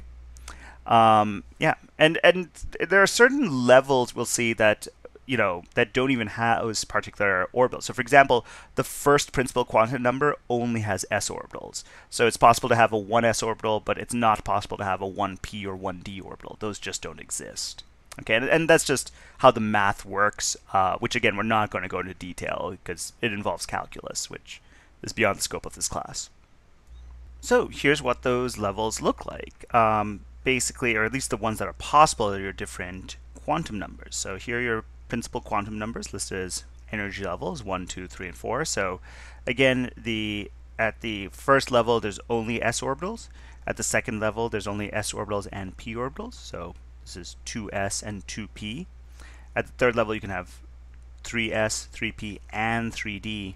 And it's only once you get to the fourth level that you start getting f orbitals. So 4s, 4p, 4d, and 4f. To be honest with you, we're probably not going to have to deal with f orbitals too much. We're not going to get into atoms that large. But just so you know, that's where they kind of show up. Okay, and we'll talk about the order in which we fill these orbitals in a little bit. Okay, so we use, you probably noticed we use little boxes here to represent the orbitals. Each of these individual boxes can hold 2 electrons, or a maximum of 2 electrons. And again, I'll talk a little bit about how that works in a second. You'll also notice that there's only one box for our s orbitals. For our p sublevel, or p subset of orbitals, there are 3 boxes. And I'll explain why that is in a second. And you'll notice there's 5 for d and 7 for f. We'll get into that in a second. So let's talk about those individually. So what do s orbitals actually look like? S orbitals are spherical in shape. They are a sphere that exists around the nucleus. And again, this is where you can find, if you're looking for orbital or electrons that are in a particular s orbital, they'd be somewhere in that spherical region. Okay, again, exactly where is not important. The idea is that they are somewhere in there. And to be honest with you, it's kind of better to treat it like it's everywhere in that region. Okay, it's like everywhere in that region at once is kind of the idea that you get out of the Heisenberg synergy principle. It's like using my fan analogy, right? If your fan's turned on and the blades are spinning, you don't want to stick your finger anywhere in that blur where the blades are, because you're going to hurt your finger. It doesn't matter which part of that blur you stick your finger in, you're going to get your finger your finger's going to hit the fan, and you don't want that. So it's kind of like that with orbitals. It's probably better to just treat the electron as being everywhere in that sphere at once. Okay, now the cool thing with I think I pointed out earlier that electron or orbitals can hold 2 electrons. Each of those boxes we had representing an individual orbital can hold a maximum of 2 electrons. Now you're probably saying to yourself, wait a minute, electrons are negatively charged. Won't sticking 2 electrons right next to each other be a bad idea? Won't they just try and repel each other? And you'd normally be right. The 2 electrons don't like being right next to each other. What gets around this issue, or at least like minimizes it, is that there is a property of electrons in that they sort of, we call it their spin. But basically, if you have two electrons with opposite spin, they don't repel each other as much. So if one's spinning one way and the other spinning the other way, they can be housed in the same orbital, and it's not as, bad, I guess, not as energetically disfavorable as you would think it would be by having two like charges trying to get away from each other. All right, so now with p orbitals, I pointed out that for a p subset of orbitals, we show 3 boxes. The reason for this is that there's actually 3 orbitals within your p subset of orbitals. And so that p subset can hold a maximum of 6 electrons, each of those orbitals holding 2. Now, how are we able, how do these 3 orbitals interact? Well, in the case of p orbitals, they look like this sort of dumbbell shape, and these dumbbells are kind of oriented in 3 different directions, in your x, y, and z directions, as you can see here. So this is trying to draw a 3D coordinate system on a 2-dimensional slide. So you kind of have to visualize this in 3 dimensions here. But you can imagine that the z-axis is going straight up and down in the plane of your paper or in the slide you're looking at, with your x and y directions. One lobe's kind of sticking towards you and the other one's sticking kind of away from you. Okay, so all of these 3 axes are at 90 degrees to each other. All right. And that's where each of those orbitals are located. Okay? So let's say you have a 2p subset of orbitals. You have 2px, 2py, and 2pz, and each of them can hold a maximum of 2 electrons. So the combined system can hold a maximum of 6 electrons. All right? With d orbitals, I pointed out that there are 5 in a d subset. There are 5 different directions that your d orbitals can be oriented. So you have dxy, dyz, dxe, and so on. You don't need to memorize the names of these. And again, to be honest with you, you probably don't even need to think at this level for this class. Again, the important thing to get out of this is explain where the electrons are. So as long as you can show you can name your d subset of orbitals as like 3d or 4d or whatever, and say how many electrons are in there, for a maximum of 10 electrons. That's kind of the key thing to get out of this. All right. I don't have a picture of f orbitals. They look pretty trippy. Again, way beyond the scope of this class. Don't worry about what f orbitals look like. So, how do we fill up these orbitals? How do the electrons get into these orbitals and start filling them up so that we can start describing them? There are 3 rules that we use to describe this, and I've kind of alluded to one of them already, and that's the Pauli exclusion principle. I pointed out that if you have 2 electrons in an orbital, they have to have opposite spins because otherwise they would repel each other. This is the Pauli exclusion principle in a nutshell. The technical definition is that no 2 electrons can have the same 4 quantum numbers, because that would imply they are the same electron. That's a way more technical definition than you really need. The key thing to get out of that is if you have 2 electrons in an orbital, they have to have opposite spins. That's what that effectively means. All right, so we represent these electrons using arrows. So when you draw electrons in an orbital, in a box representing an orbital, we draw one arrow pointing downwards and one arrow pointing upwards to represent our 2 electrons with opposite spins. Okay. So when we start filling up electrons in our orbitals, we have to keep on filling them up. Basically, we follow what's called the Aufbau principle. I'll get into that in another slide, but essentially, you can't go to a higher energy level until your current energy level is full of electrons. So every s orbital can hold a maximum of 2 electrons. Every p subset of orbitals, okay, which remember has 3 orbitals in it, can hold a maximum of 6 electrons. Okay, your d sublevel can hold 10, because remember there are 5 orbitals, 5 different directions, and if each of them holds 2, that's 10. And the f sublevel can hold 14. Now, if you're having trouble remembering this this is where your periodic table can help you. All right. Remember, if you look at your different blocks of your periodic table, your S, P, D, and F blocks, okay. If you look at your periodic table, you'll notice that your S block has 2 columns. That's because each S orbital can hold a maximum of 2 electrons. Your P block is 6 columns wide because the P sublevel can hold 6 electrons. Likewise, your D block is 10 columns wide and your F block is 14 columns wide. The other way to remember this is that each orbital can hold 2 electrons, and the number of directions or the number of orbitals you have at each sublevel is just the odd numbers. So 1 times 2 is 2. The next odd number is 3. 3 times 2 is 6. The next odd number is 5. 5 times 2 is 10. And the next odd number after that is 7. 7 times 2 is 14. Okay.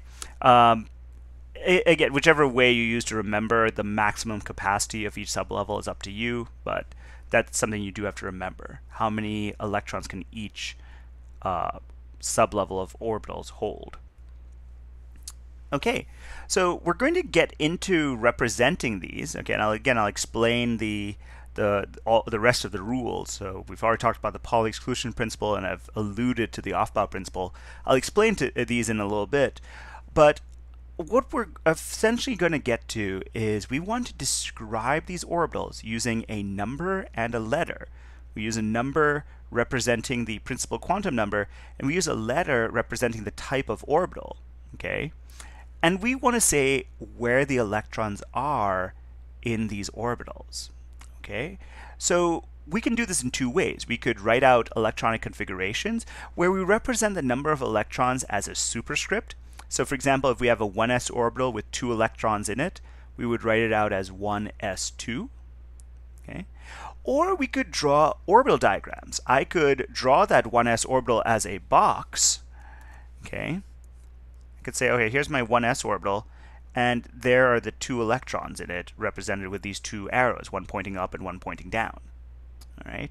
So those are different ways we can show whether electrons are in an atom. So let's talk about the rules that we follow when writing out these electron configurations. So we're going to draw what's called ground state electron configurations.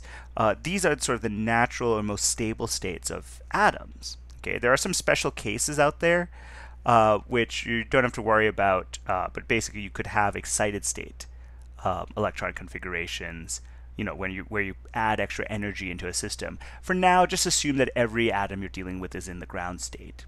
So what does this entail? Why do atoms look this way?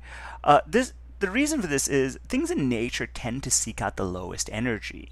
All right, and so when you're trying to, if you were trying to build an atom from scratch and you were adding electrons to it, they would occupy the lowest energy orbitals first before building up to higher and higher energy orbitals. This is called the Aufbau principle. Aufbau being a German phrase meaning building up. Okay. Basically, the idea is that you have to fill up your lowest energy orbitals first, and it's only when they're full that you move to higher energy orbitals. Now, in what order do these orbitals fill? If you were to look at your different orbitals, you would notice that you would start off with your 1s orbital, that's the lowest energy orbital, okay, and it can hold 2 electrons, right, like all s orbitals do. So when that's full, you move on to your 2s orbital. Okay, it makes sense. After 2s comes 2p, so we're still on the second quantum number, second principal quantum number, but remember, you can now start having p orbitals at that second level. When that's full, you go to the third level, which has a 3s orbital, so you fill that first. Then comes 3p. Now this is where things get a little bit weird. Normally you would think that after 3p would come 3d, but it turns out that the 4s orbital happens to be lower in energy than 3d. It just turns out that the gap between 3s and 4s is smaller than the gap between 3p and 3d, and so 4s orbital just happens to be lower in energy, and according to the Aufbau principle, it needs to fill up first, and that's what we observe. Okay, so we fill up the 4s orbital and then the 3d orbital. Then comes 4p and so on. Okay, and so you need to remember this off-bound principle when we're writing out electronic configurations. Now, how do you remember that? How do you remember these weird quirks like the 4s orbital coming before the 3d? There are two ways to do it. I'm going to show you both methods. You can pick one and just use whichever one you like better. Okay, I'll teach the second method a little bit later on when we start getting to a practice problem, because it'll involve me using a periodic table to show you. But for now, let's start with that first method, and that's using this diagram over here. Okay, so if you were to Google off-bound principle, you'd often see this diagram. This would probably be one of the first diagrams that pops up in a Google image search for off-bound principle. And the reason for this is a quick and easy way to remember the orbitals and the order in which they fill up. Okay, so if you were trying to draw this yourself, I'm going to show you how to draw this. If you were just, you didn't have the diagram in front of you and you wanted to try drawing it out, essentially, you start off by writing out all of your orbitals. So I start off with my 1s orbital, then 2. So let's do all my s orbitals. So 2s, 3s, 4s, 5s. You could keep going, or you could stop wherever you need to. You probably don't need to go all the way up to 7s, but let's say we do. Okay, then let's do our p orbitals. Now remember, p orbitals only start at the second level onwards. So 2p, 3p, 4p, 5p, and so on. Okay, you can keep going. 6p, doesn't matter. Then come d orbitals, which remember, d orbitals only start at the third level onwards. So 3d, 4d, 5d, 6d, and so on. Okay, you could then start with f orbitals, which of course only happen at the fourth sublevel, or fourth principal quantum number. So 4f, 5f, and so on. Okay, I could keep going. Really, with enough energy, you can keep on going to infinity.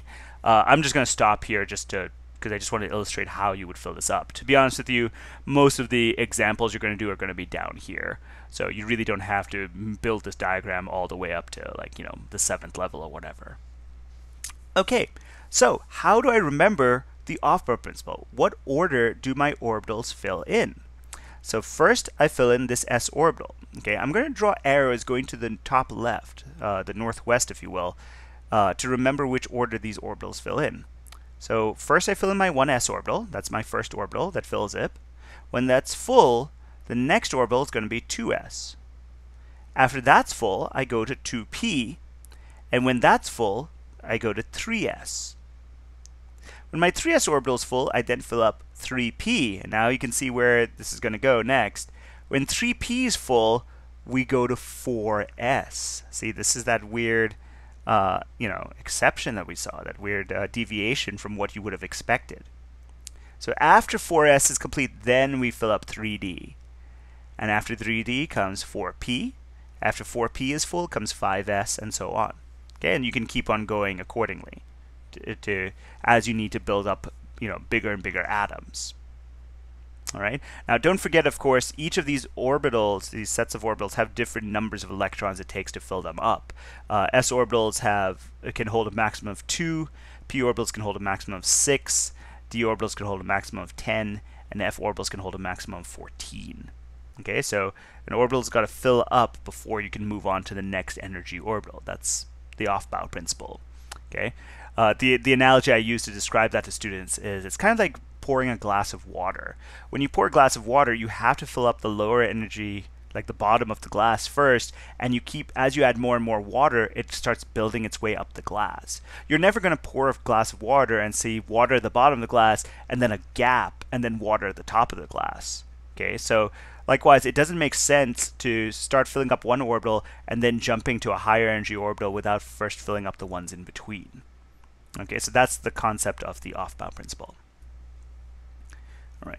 The last rule when it comes to filling up these orbitals, so besides the Pauli exclusion principle and the off-bound principle, the third rule that we see is what's called Hund's rule.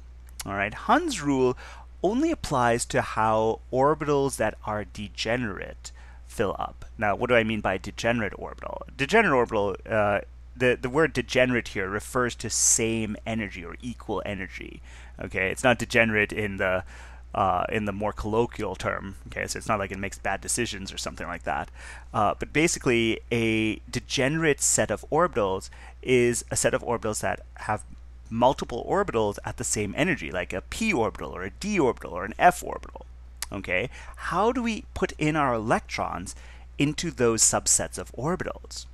Well, Hund's rule states that electrons like to space out before they start pairing up.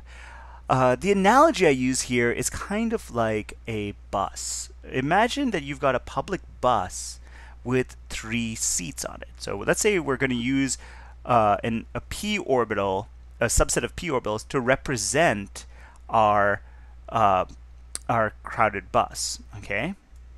So anyway, so let's show you the. I'll get to the p orbital in a second and illustrate that. But remember, with the Aufbau principle, you want to build up your way to those orbitals, right? So let's say I've put my first electron and my second electron to my 1s orbital. It's now full. I then go to my 2s orbital, which takes a third and a fourth electron. It's now when we start putting our fifth electron onwards that we get to our degenerate set of orbitals. So here's our 2p subset of orbitals. I've drawn it here with a little bit of a gap to make it a little bit easier to see. I find that a lot of people, when they're trying to draw them by hand, tend to draw them together as one box like this that's divided. So that's how they would draw their 2p orbitals. Okay. Likewise, you probably noticed that in my diagrams I've used regular double-headed arrows. Most people, when they're drawing this by hand, like to use single-headed or fishhook arrows. It's just easier to fit them into these boxes. Okay, like that. So again, picture this 2p subset of orbitals as a bus with 3 seats. Now, each of these seats, they're like bench-style seats, can hold a maximum of 2 people. Okay, so how do people get onto the bus? How do they fill up these seats? So the first person gets on the bus, and they take a seat. That's pretty straightforward. Second person gets on the bus. Where is that second person going to sit? Is he going to sit next to the stranger in that first seat? Or is he going to take his own seat that's available to him? Well, again, remember, these are strangers. No one knows each other. They don't like sitting next to each other. So since these 2 seats are at the same energy, they're completely equal in all respects, this person is going to take the second seat, right? And this is not violating the Aufbau principle, because remember, these 3 orbitals are degenerate. They're the same energy. So it's not a violation of the Aufbau principle to have these electrons spread out. All right, that's why, again, I think a lot of people prefer drawing these 3 boxes like this when they're drawing them by hand, to help remind them that these 3 orbitals are degenerate. Okay, so that when you're drawing this by hand, that second orbital is going to go into that second box. Okay, or sorry, that second electron is going to go into that second orbital. Okay, that box representing that orbital. Okay, third person gets onto the bus. Where they're going to go? Well, same thing, right? They see that empty seat over there, right? The empty seat over here. So they're going to take up that third seat. It's only when the fourth person gets on the bus, or the fourth electron starts filling up that orbital, that they now are forced to pair up. So that fourth one now has to take up this. It has to pair up with this electron here. All right.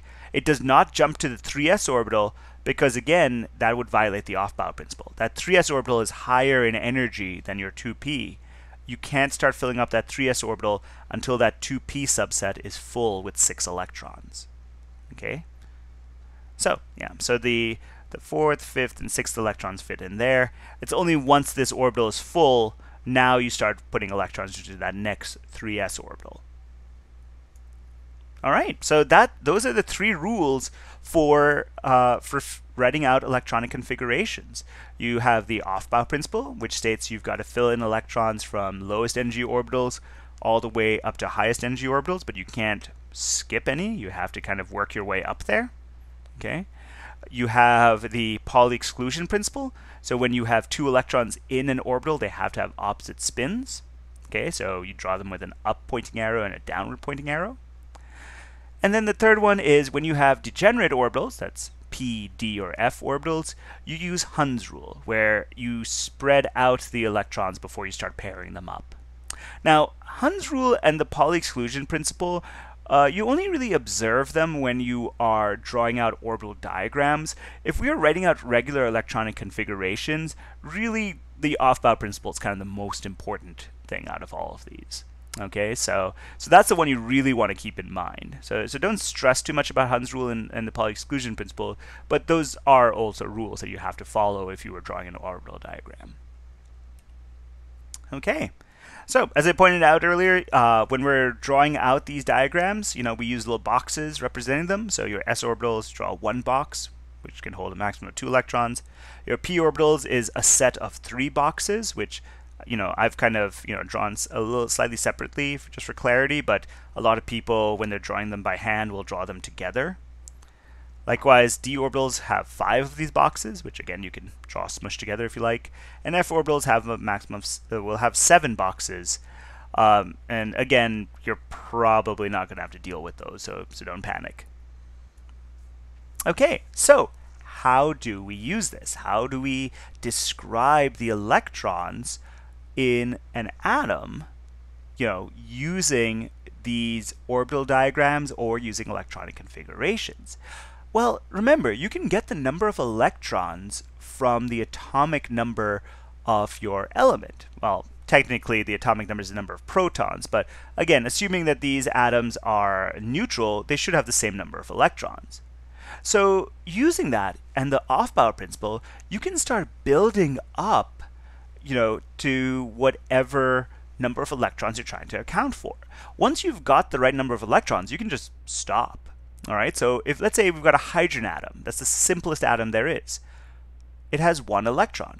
Where's that 1 electron found? Well, remember, that 1s orbital is the simplest orbital. So that 1 electron is going to be in that 1s orbital, which is represented with 1 arrow. Okay?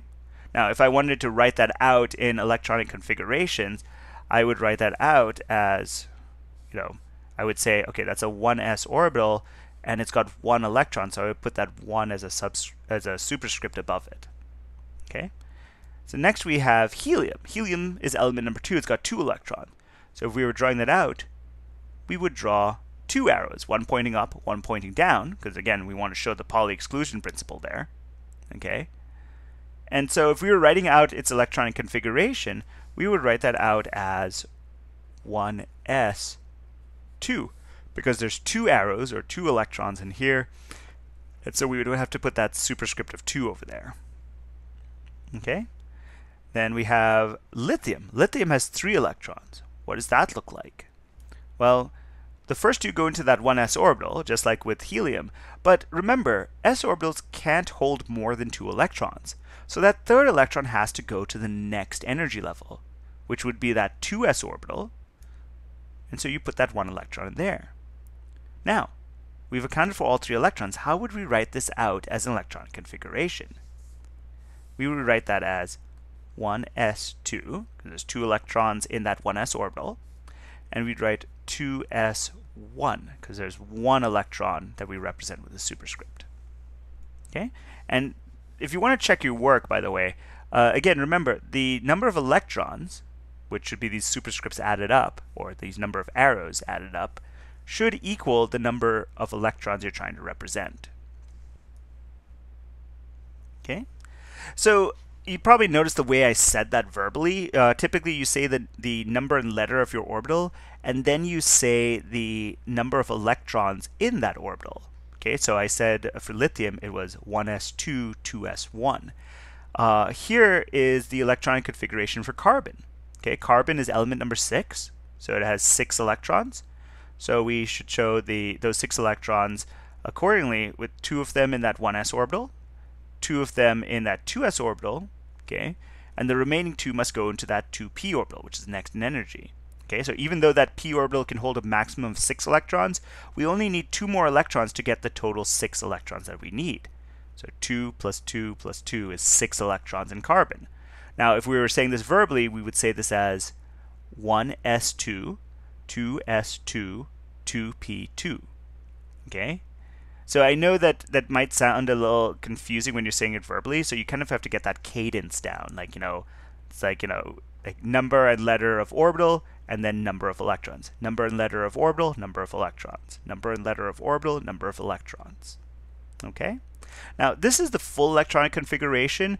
There is a way to write an abbreviated version using a noble gas to represent the core electrons.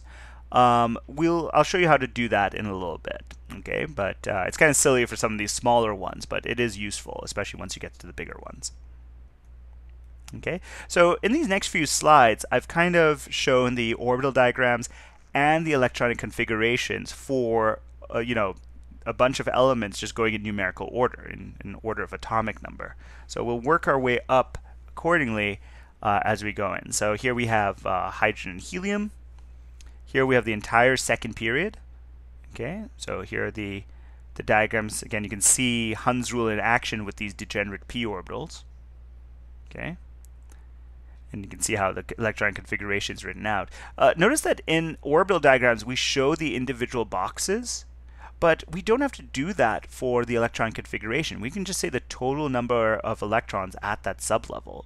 Okay, so I don't have to say 2px, 2py, 2pz. I can just say 2p, and here's the total number of electrons that are in all three of those boxes. Okay. By the way, I mentioned those the orbital notation, or the noble gas notation that kind of abbreviates this.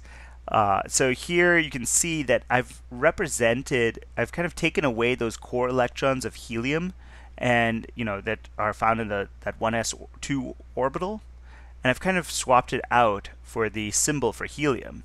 All right. Again, it's kind of silly for the second row because helium only takes up 2 electrons, and so you're writing up as much, you're taking up as much space to write helium as you are to write 1s2. So it is kind of silly for this first row because it really isn't abbreviating things much. I'll go through an example on the next slide with the third period. Okay, so here we have that third row of elements, and again you can see how we've accounted for all the electrons. Here are the full electron configurations.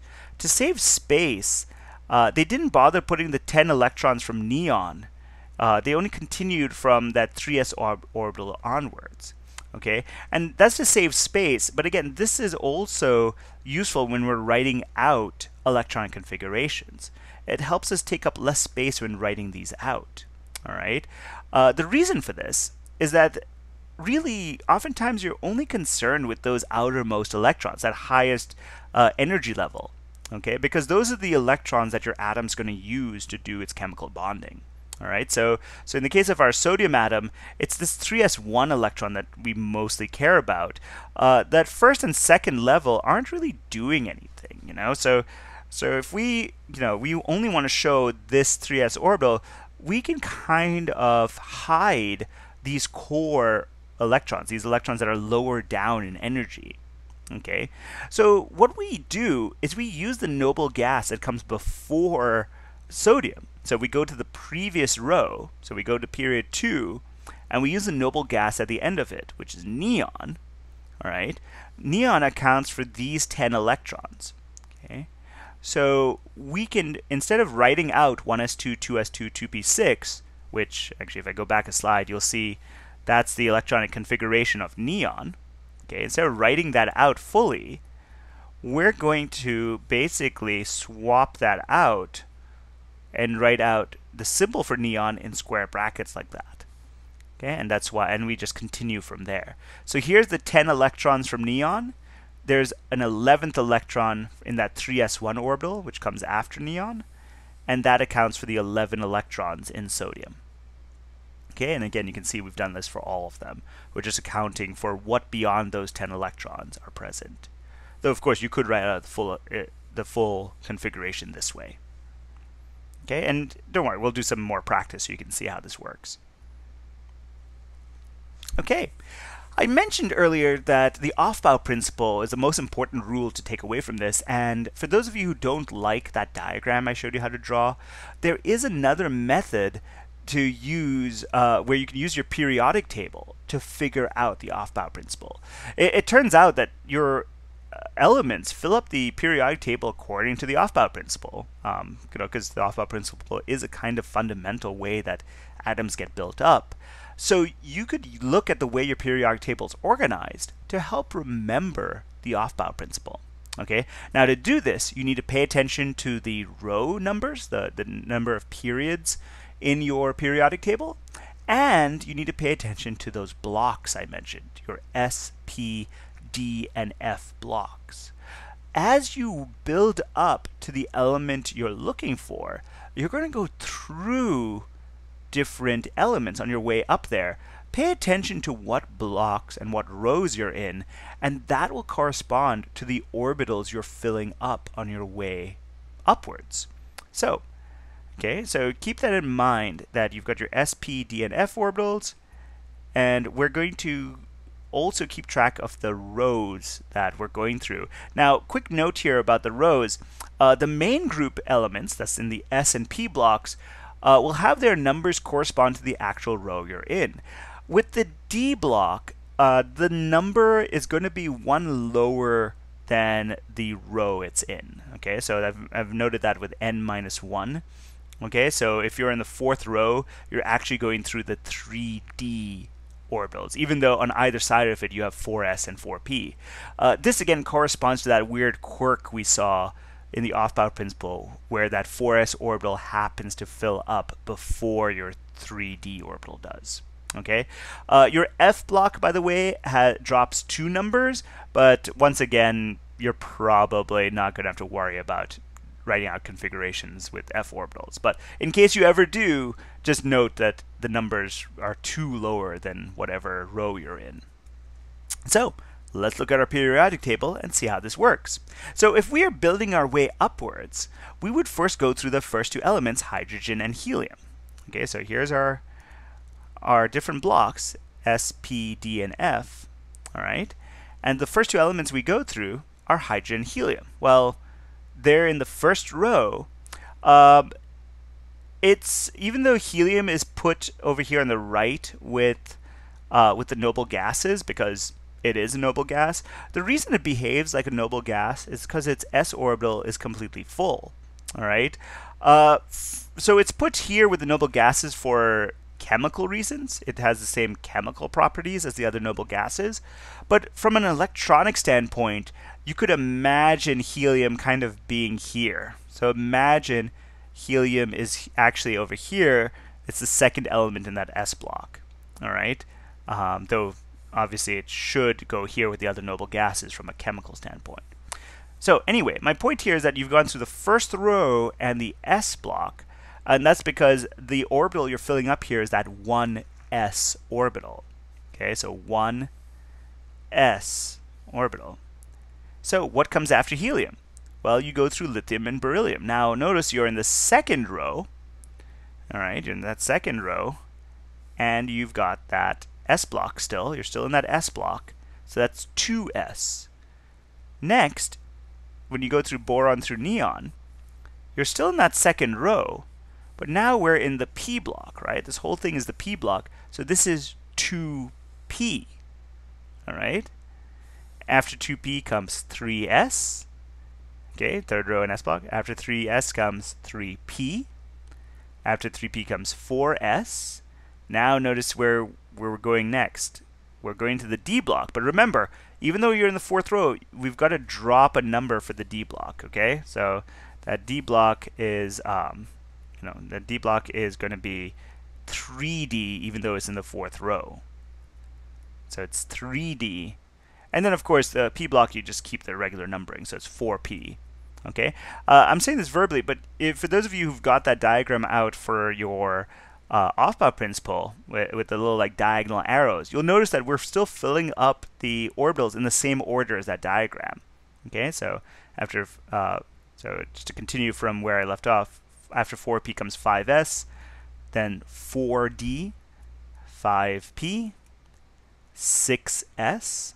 Now this is where we jump to the F block. So and we drop 2 numbers. So 4f, 5d, 6p, 7s,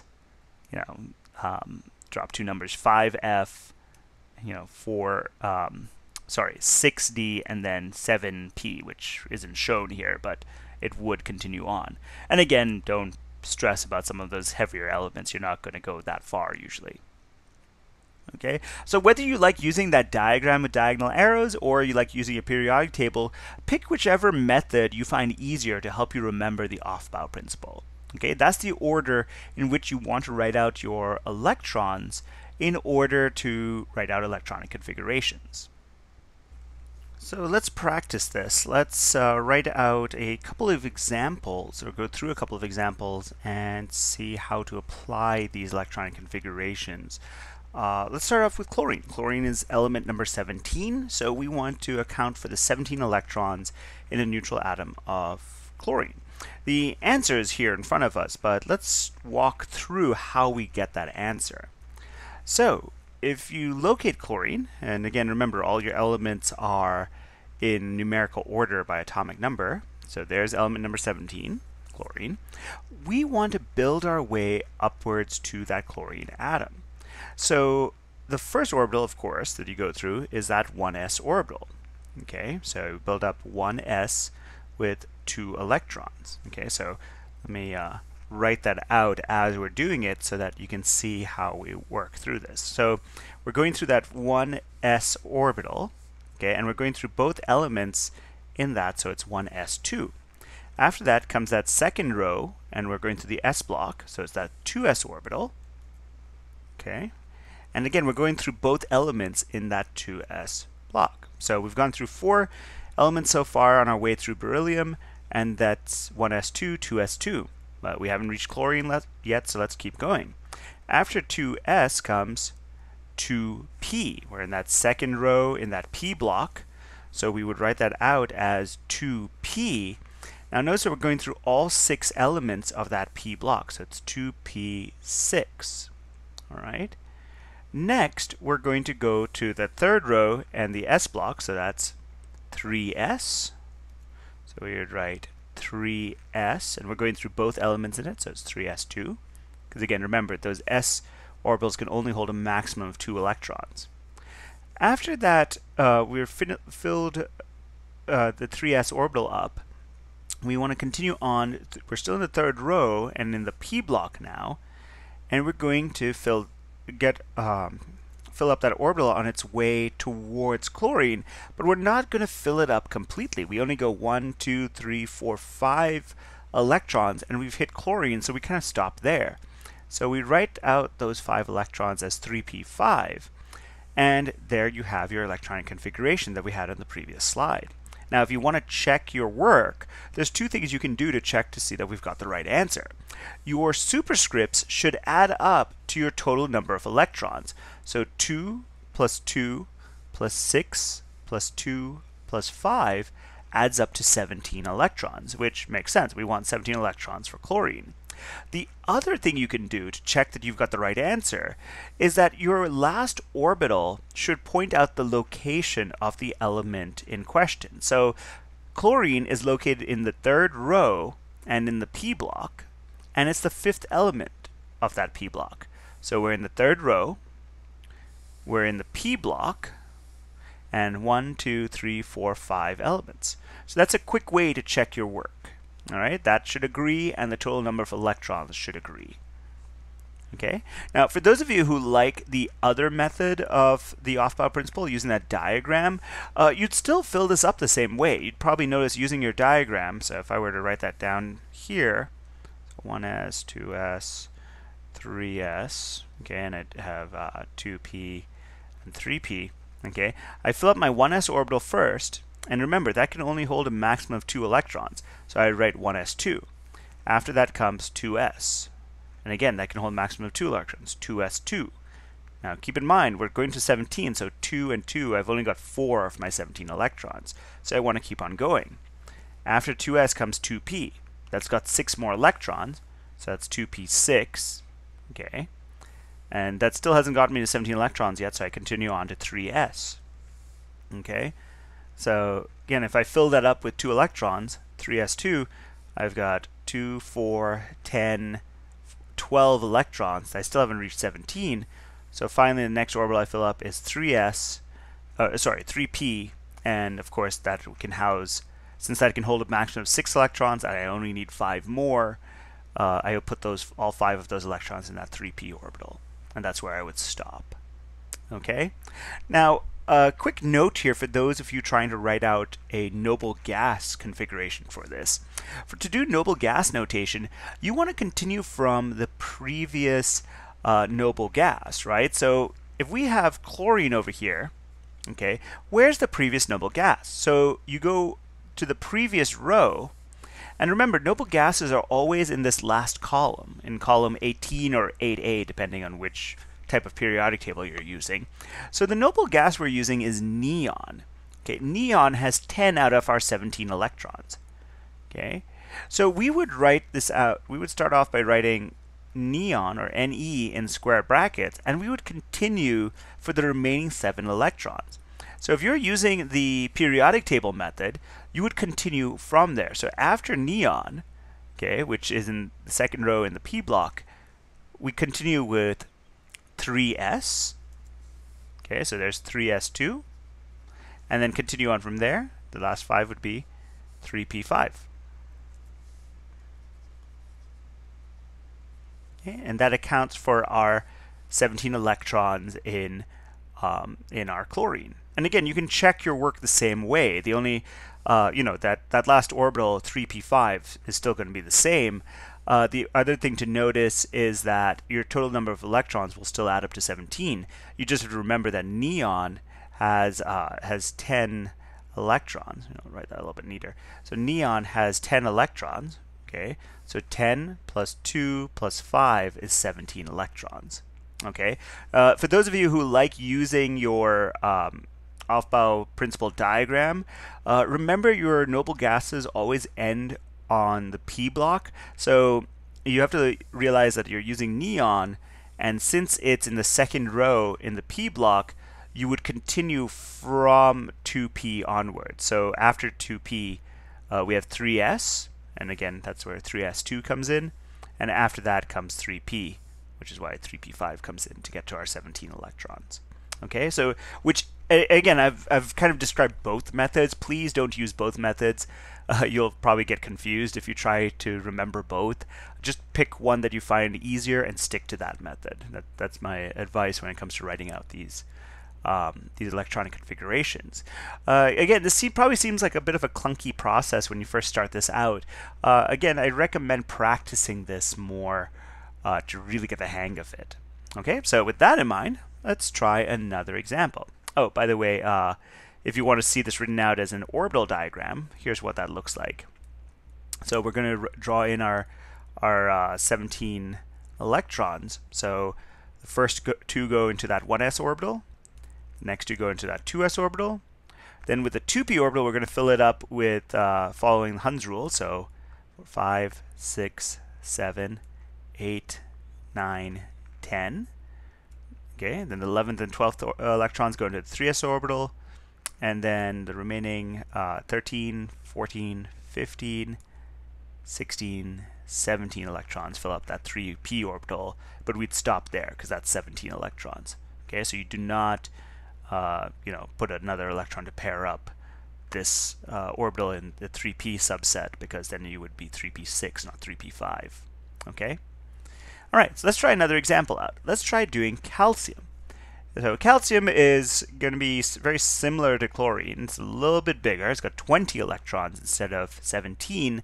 So let's try that one out. Okay, if you'd like, you can pause the video here to try this out by yourself before I show the answer. But yeah. Okay, so if you've hit play again now, you're probably listening to me explain this. So here we have calcium. All right, so you want to account for the 20 electrons leading up to that calcium. Okay, so again, depending whichever method you use, if we're using our periodic table, we go through 1s, and that has 2 of those electrons. Then comes 2s, which has 2 more electrons. Then comes 2p with 6 electrons. Then 3s with 2 electrons. And 3p with 6 more electrons. Again, that's 18 of our 20 electrons so far. And the last 2 electrons are in our 4s orbital. So 4s2 is what you would end with, which again makes sense. You should end up in the fourth row in the s block, and your calcium is the second element in that block. Okay, and so whichever method you use, hopefully you wound up with with this answer. The noble gas we would use before calcium is argon. Okay, that's element number 18 over here. So that's got 18 out of our 20 electrons. So if we continued from argon, we'd only have 4s2 after that. So you can see that the noble gas abbreviation is much abbreviated, which is very useful. Okay, we've condensed all 20 of these electrons, all 20 over here, and condensed it by putting AR in square brackets. And again, if you want to fill out your 20 electrons using arrows to make an orbital diagram, all of these orbitals are going to be full, so you just put all 20 arrows into these orbitals.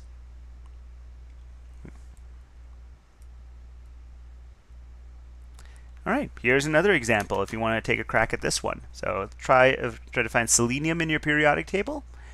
Okay, that's element Se. Right. Find it in your periodic table and go ahead and write out its electronic configuration. Okay, so pause this video if you need some more think time, and here's the answer.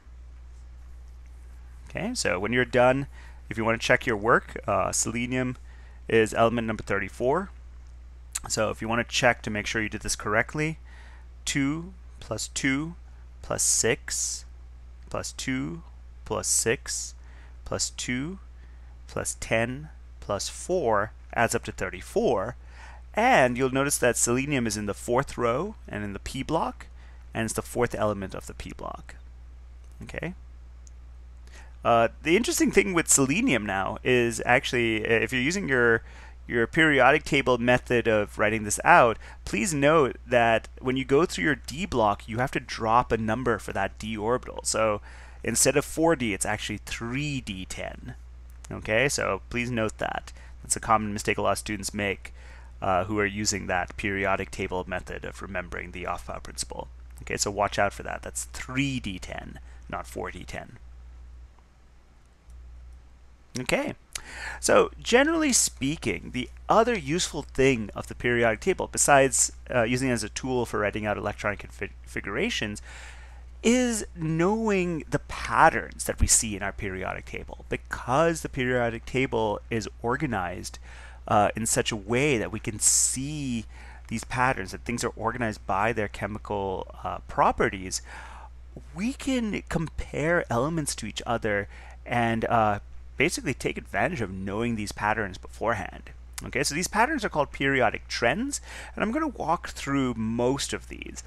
There is one more periodic trend called electronegativity that we're going to describe in more detail in a later chapter, because that'll help us understand things like covalent bonding and intermolecular forces. So we'll leave that lesson for a later day, but for now I'll talk about most of the other periodic trends that we can pick out from our periodic table. Okay. So the first of these is what are called valence electrons. When I wrote out the noble gas notation of our electronic configurations, of our orbital diagrams, or when writing out our electronic configurations, I hid what were called the core electrons, right? We used a noble gas to represent those core electrons.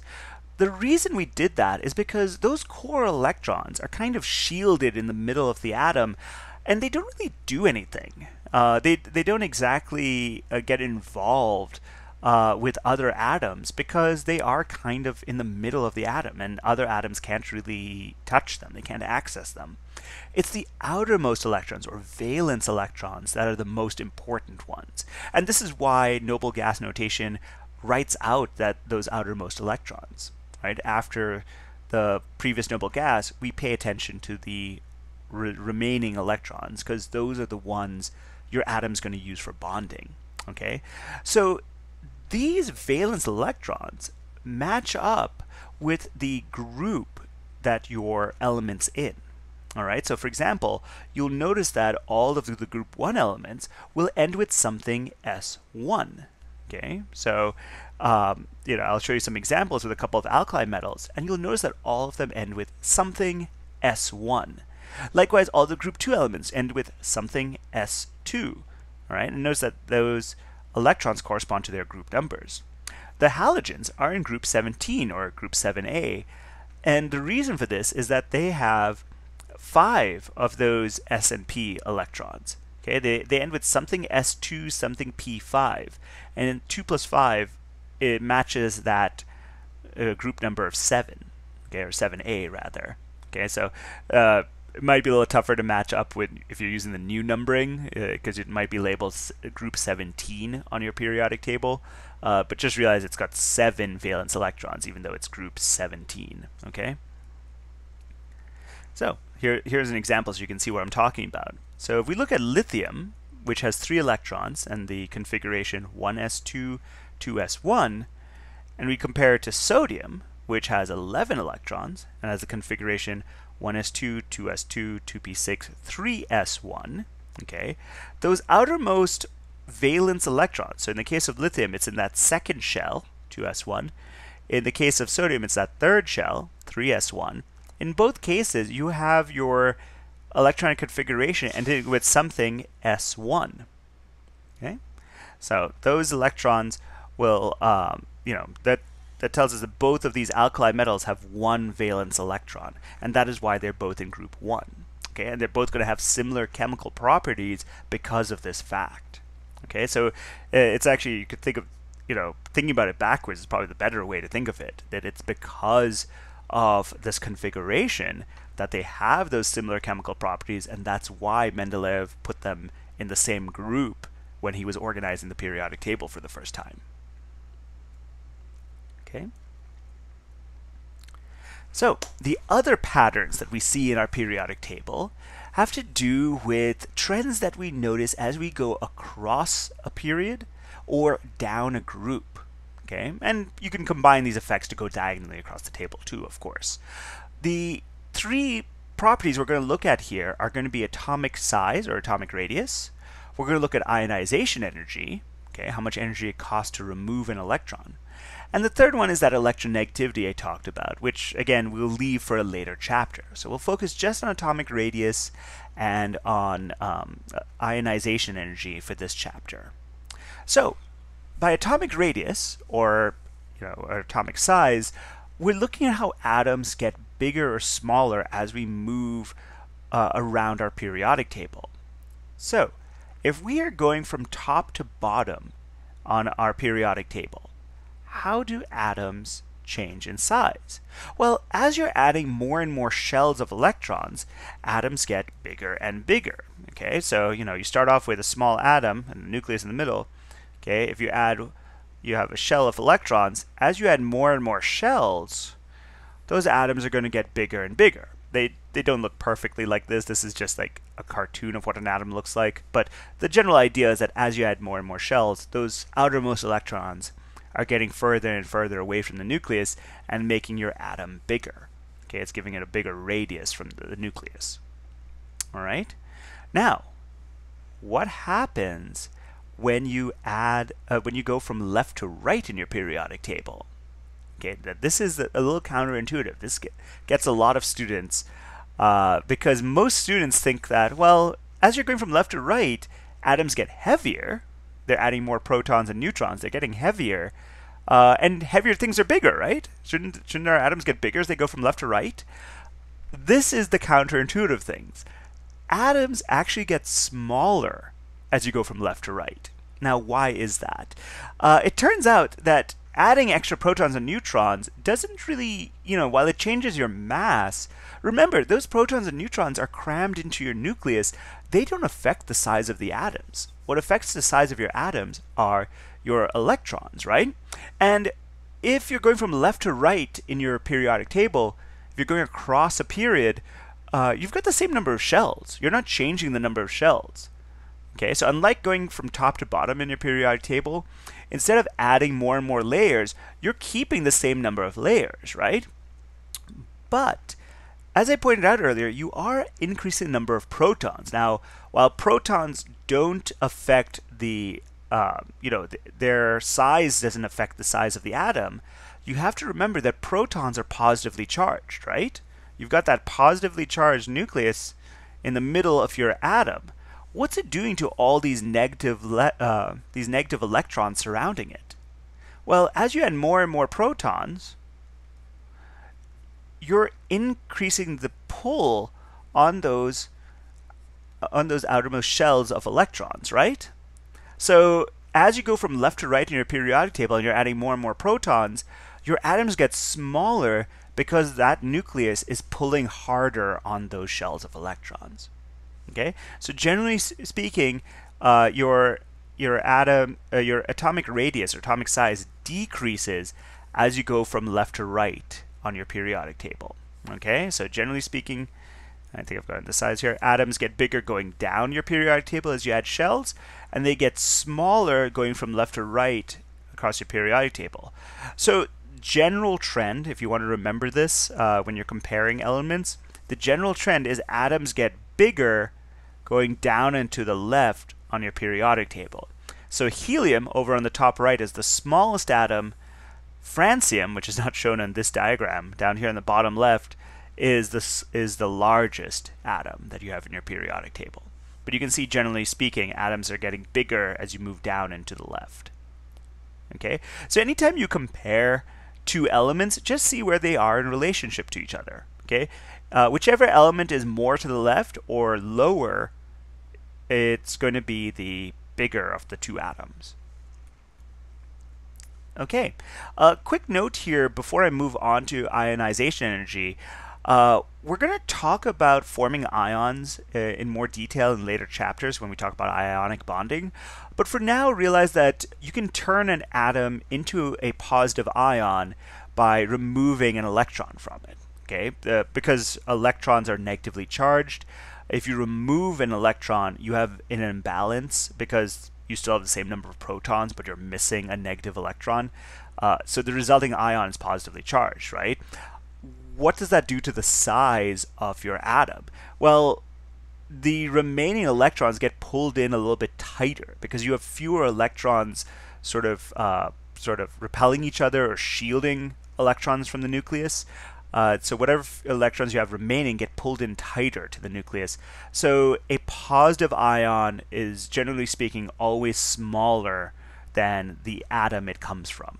Okay, and by the way, we see the opposite effect with a negative ion. If we were to throw on an extra electron, because of the increased amount of shielding and repulsion between electrons, and without changing the number of protons, the atom generally your negative ion tends to be bigger than the atom it comes from. Okay, so something to keep in mind if you're comparing the size of an ion with the atom it comes from. Okay, let's talk a little bit about ionization energy and the trend therein. Ionization energy is the energy required to pluck away an electron to turn an atom into a positive ion. Now, this is always a cost in energy. It always costs energy to remove an electron from an atom. However, how much energy this costs varies from atom to atom. In the case of the alkali metals, which have only one valence electron, the relative cost in energy is pretty low. It costs very little energy to pluck away that outermost electron from the from the influence of its nucleus. Okay. Likewise, from your noble gases, generally speaking, it costs a lot of energy to pluck away electrons. That's why they don't like bonding with things. They want to keep all their electrons. All right. So what is that trend that we see there? Okay, ionization energy generally increases as your atoms get smaller, and it decreases as the atoms get bigger. Okay, so it's kind of the opposite of the trend we saw for atomic radius. So remember, atoms get bigger moving to the bottom left of your periodic table. Well, ionization energy increases as you go to the top right of your periodic table.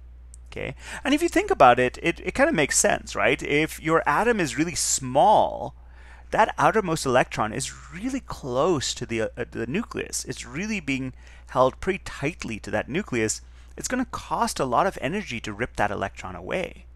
But if there's a large distance between that nucleus and the electron, all right, there's a lot of shielding, there's lots of layers of electrons in between that are shielding that electron from the nucleus, then it doesn't cost as much energy to pull that electron away. Okay, so generally speaking, that's why there's the opposite trend in ionization energy. Okay, so the smaller the atom, the larger the ionization energy, the more difficult it is to remove an electron. With the larger an atom, the lower the ionization energy, the more easy it is to pluck away that electron.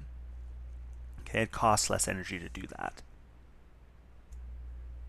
So here's a little study check, just make sure we've got that. So take a second, have a look at these and see if you can figure this out. All right, and so feel free to pause the video, but if you've already taken a crack at this, let's go through the answers.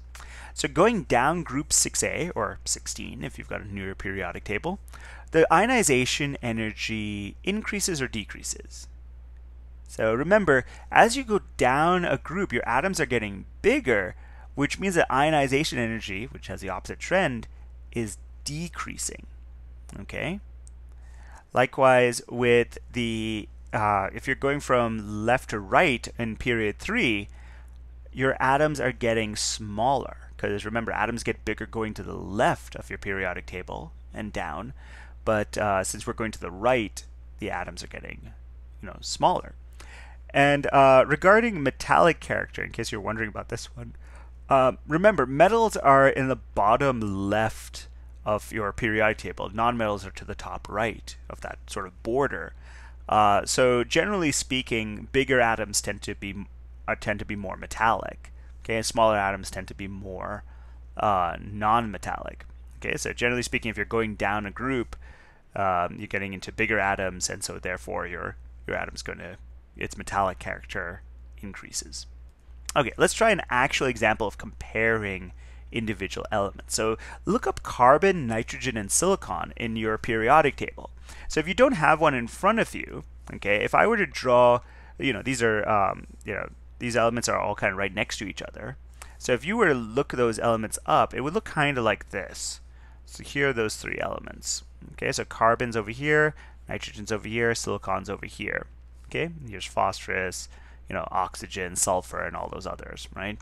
So yeah, so if you're looking for this is group 14 and 15 of your periodic table near the top. Okay, so with that in mind, comparing where they are relative to each other, which of these is the largest atom? Now remember, atoms generally get bigger. Oh, and by the way, feel free to pause here if you want to take some time to think about this. But generally speaking, atoms get bigger as you move to the bottom left of your periodic table. So the biggest of these three atoms would be silicon, because it's the bottom leftmost of these. Okay, which has the highest ionization energy. So remember, ionization energy has the opposite trend. Smaller atoms have higher ionization energies.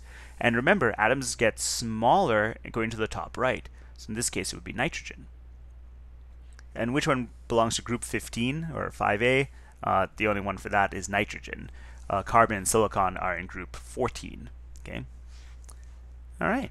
So like I said, based on these patterns, you can figure out, when you're comparing two individual elements, or in this case, three of them, by looking at where they are in relationship to each other in your periodic table, you can sort of compare which one's going to be bigger, which one's going to have a higher ionization energy, and so on. Okay. But a question I often get at this point is, which of those changes is bigger? When you're going down, let's say you had two elements which were right next to each other. Okay, so let me give you an example here using those same four elements, or same three elements, but let's add a fourth one here. So let's say we had carbon, silicon, nitrogen, and phosphorus. Okay, so generally speaking, we compared silicon and nitrogen, and we knew that silicon is going to be bigger and nitrogen is going to be bigger, right? Going to be smaller. We could compare things within the same group as well. So I could tell you that silicon is going to be bigger than carbon, phosphorus is going to be bigger than nitrogen. Okay, I know that comparing things within a a period, we know which one's going to be bigger. The atoms get bigger as you move to the left of your periodic table. So carbon's bigger than nitrogen, silicon's bigger than phosphorus.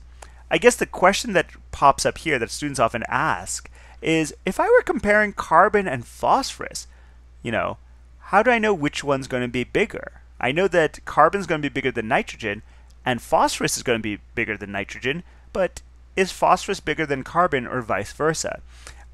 So to answer that question that often pops up, generally speaking, the changes going down your periodic table, down a given group, those gaps are larger. You see a bigger change than if you're going within a period. So to answer your question, phosphorus is much bigger than nitrogen. Carbon is only slightly bigger than nitrogen, so phosphorus is going to be bigger than carbon. Okay, but that being said, don't panic. You're not going to get asked a question like that. They wouldn't ask you to compare two elements that are diagonal in that direction. They would ask you to compare something like silicon and nitrogen, where it's kind of obvious that silicon's bigger, but you're probably not going to get a comparison of carbon and phosphorus. Okay? All right, but in case you were curious, that's how that would work. So that's it for this chapter. If you have any questions, let me know. Be sure to try the suggested practice problems. Unlike the last couple of chapters, I didn't feel like there was a very good selection of problems at the end of the chapter, so I recommend doing the example problems in each section of the material in the chapter. So when you're going through each of those sections, go through the example problems for practice. Okay? Okay, and yeah, thanks for watching, and I'll see you in the next chapter.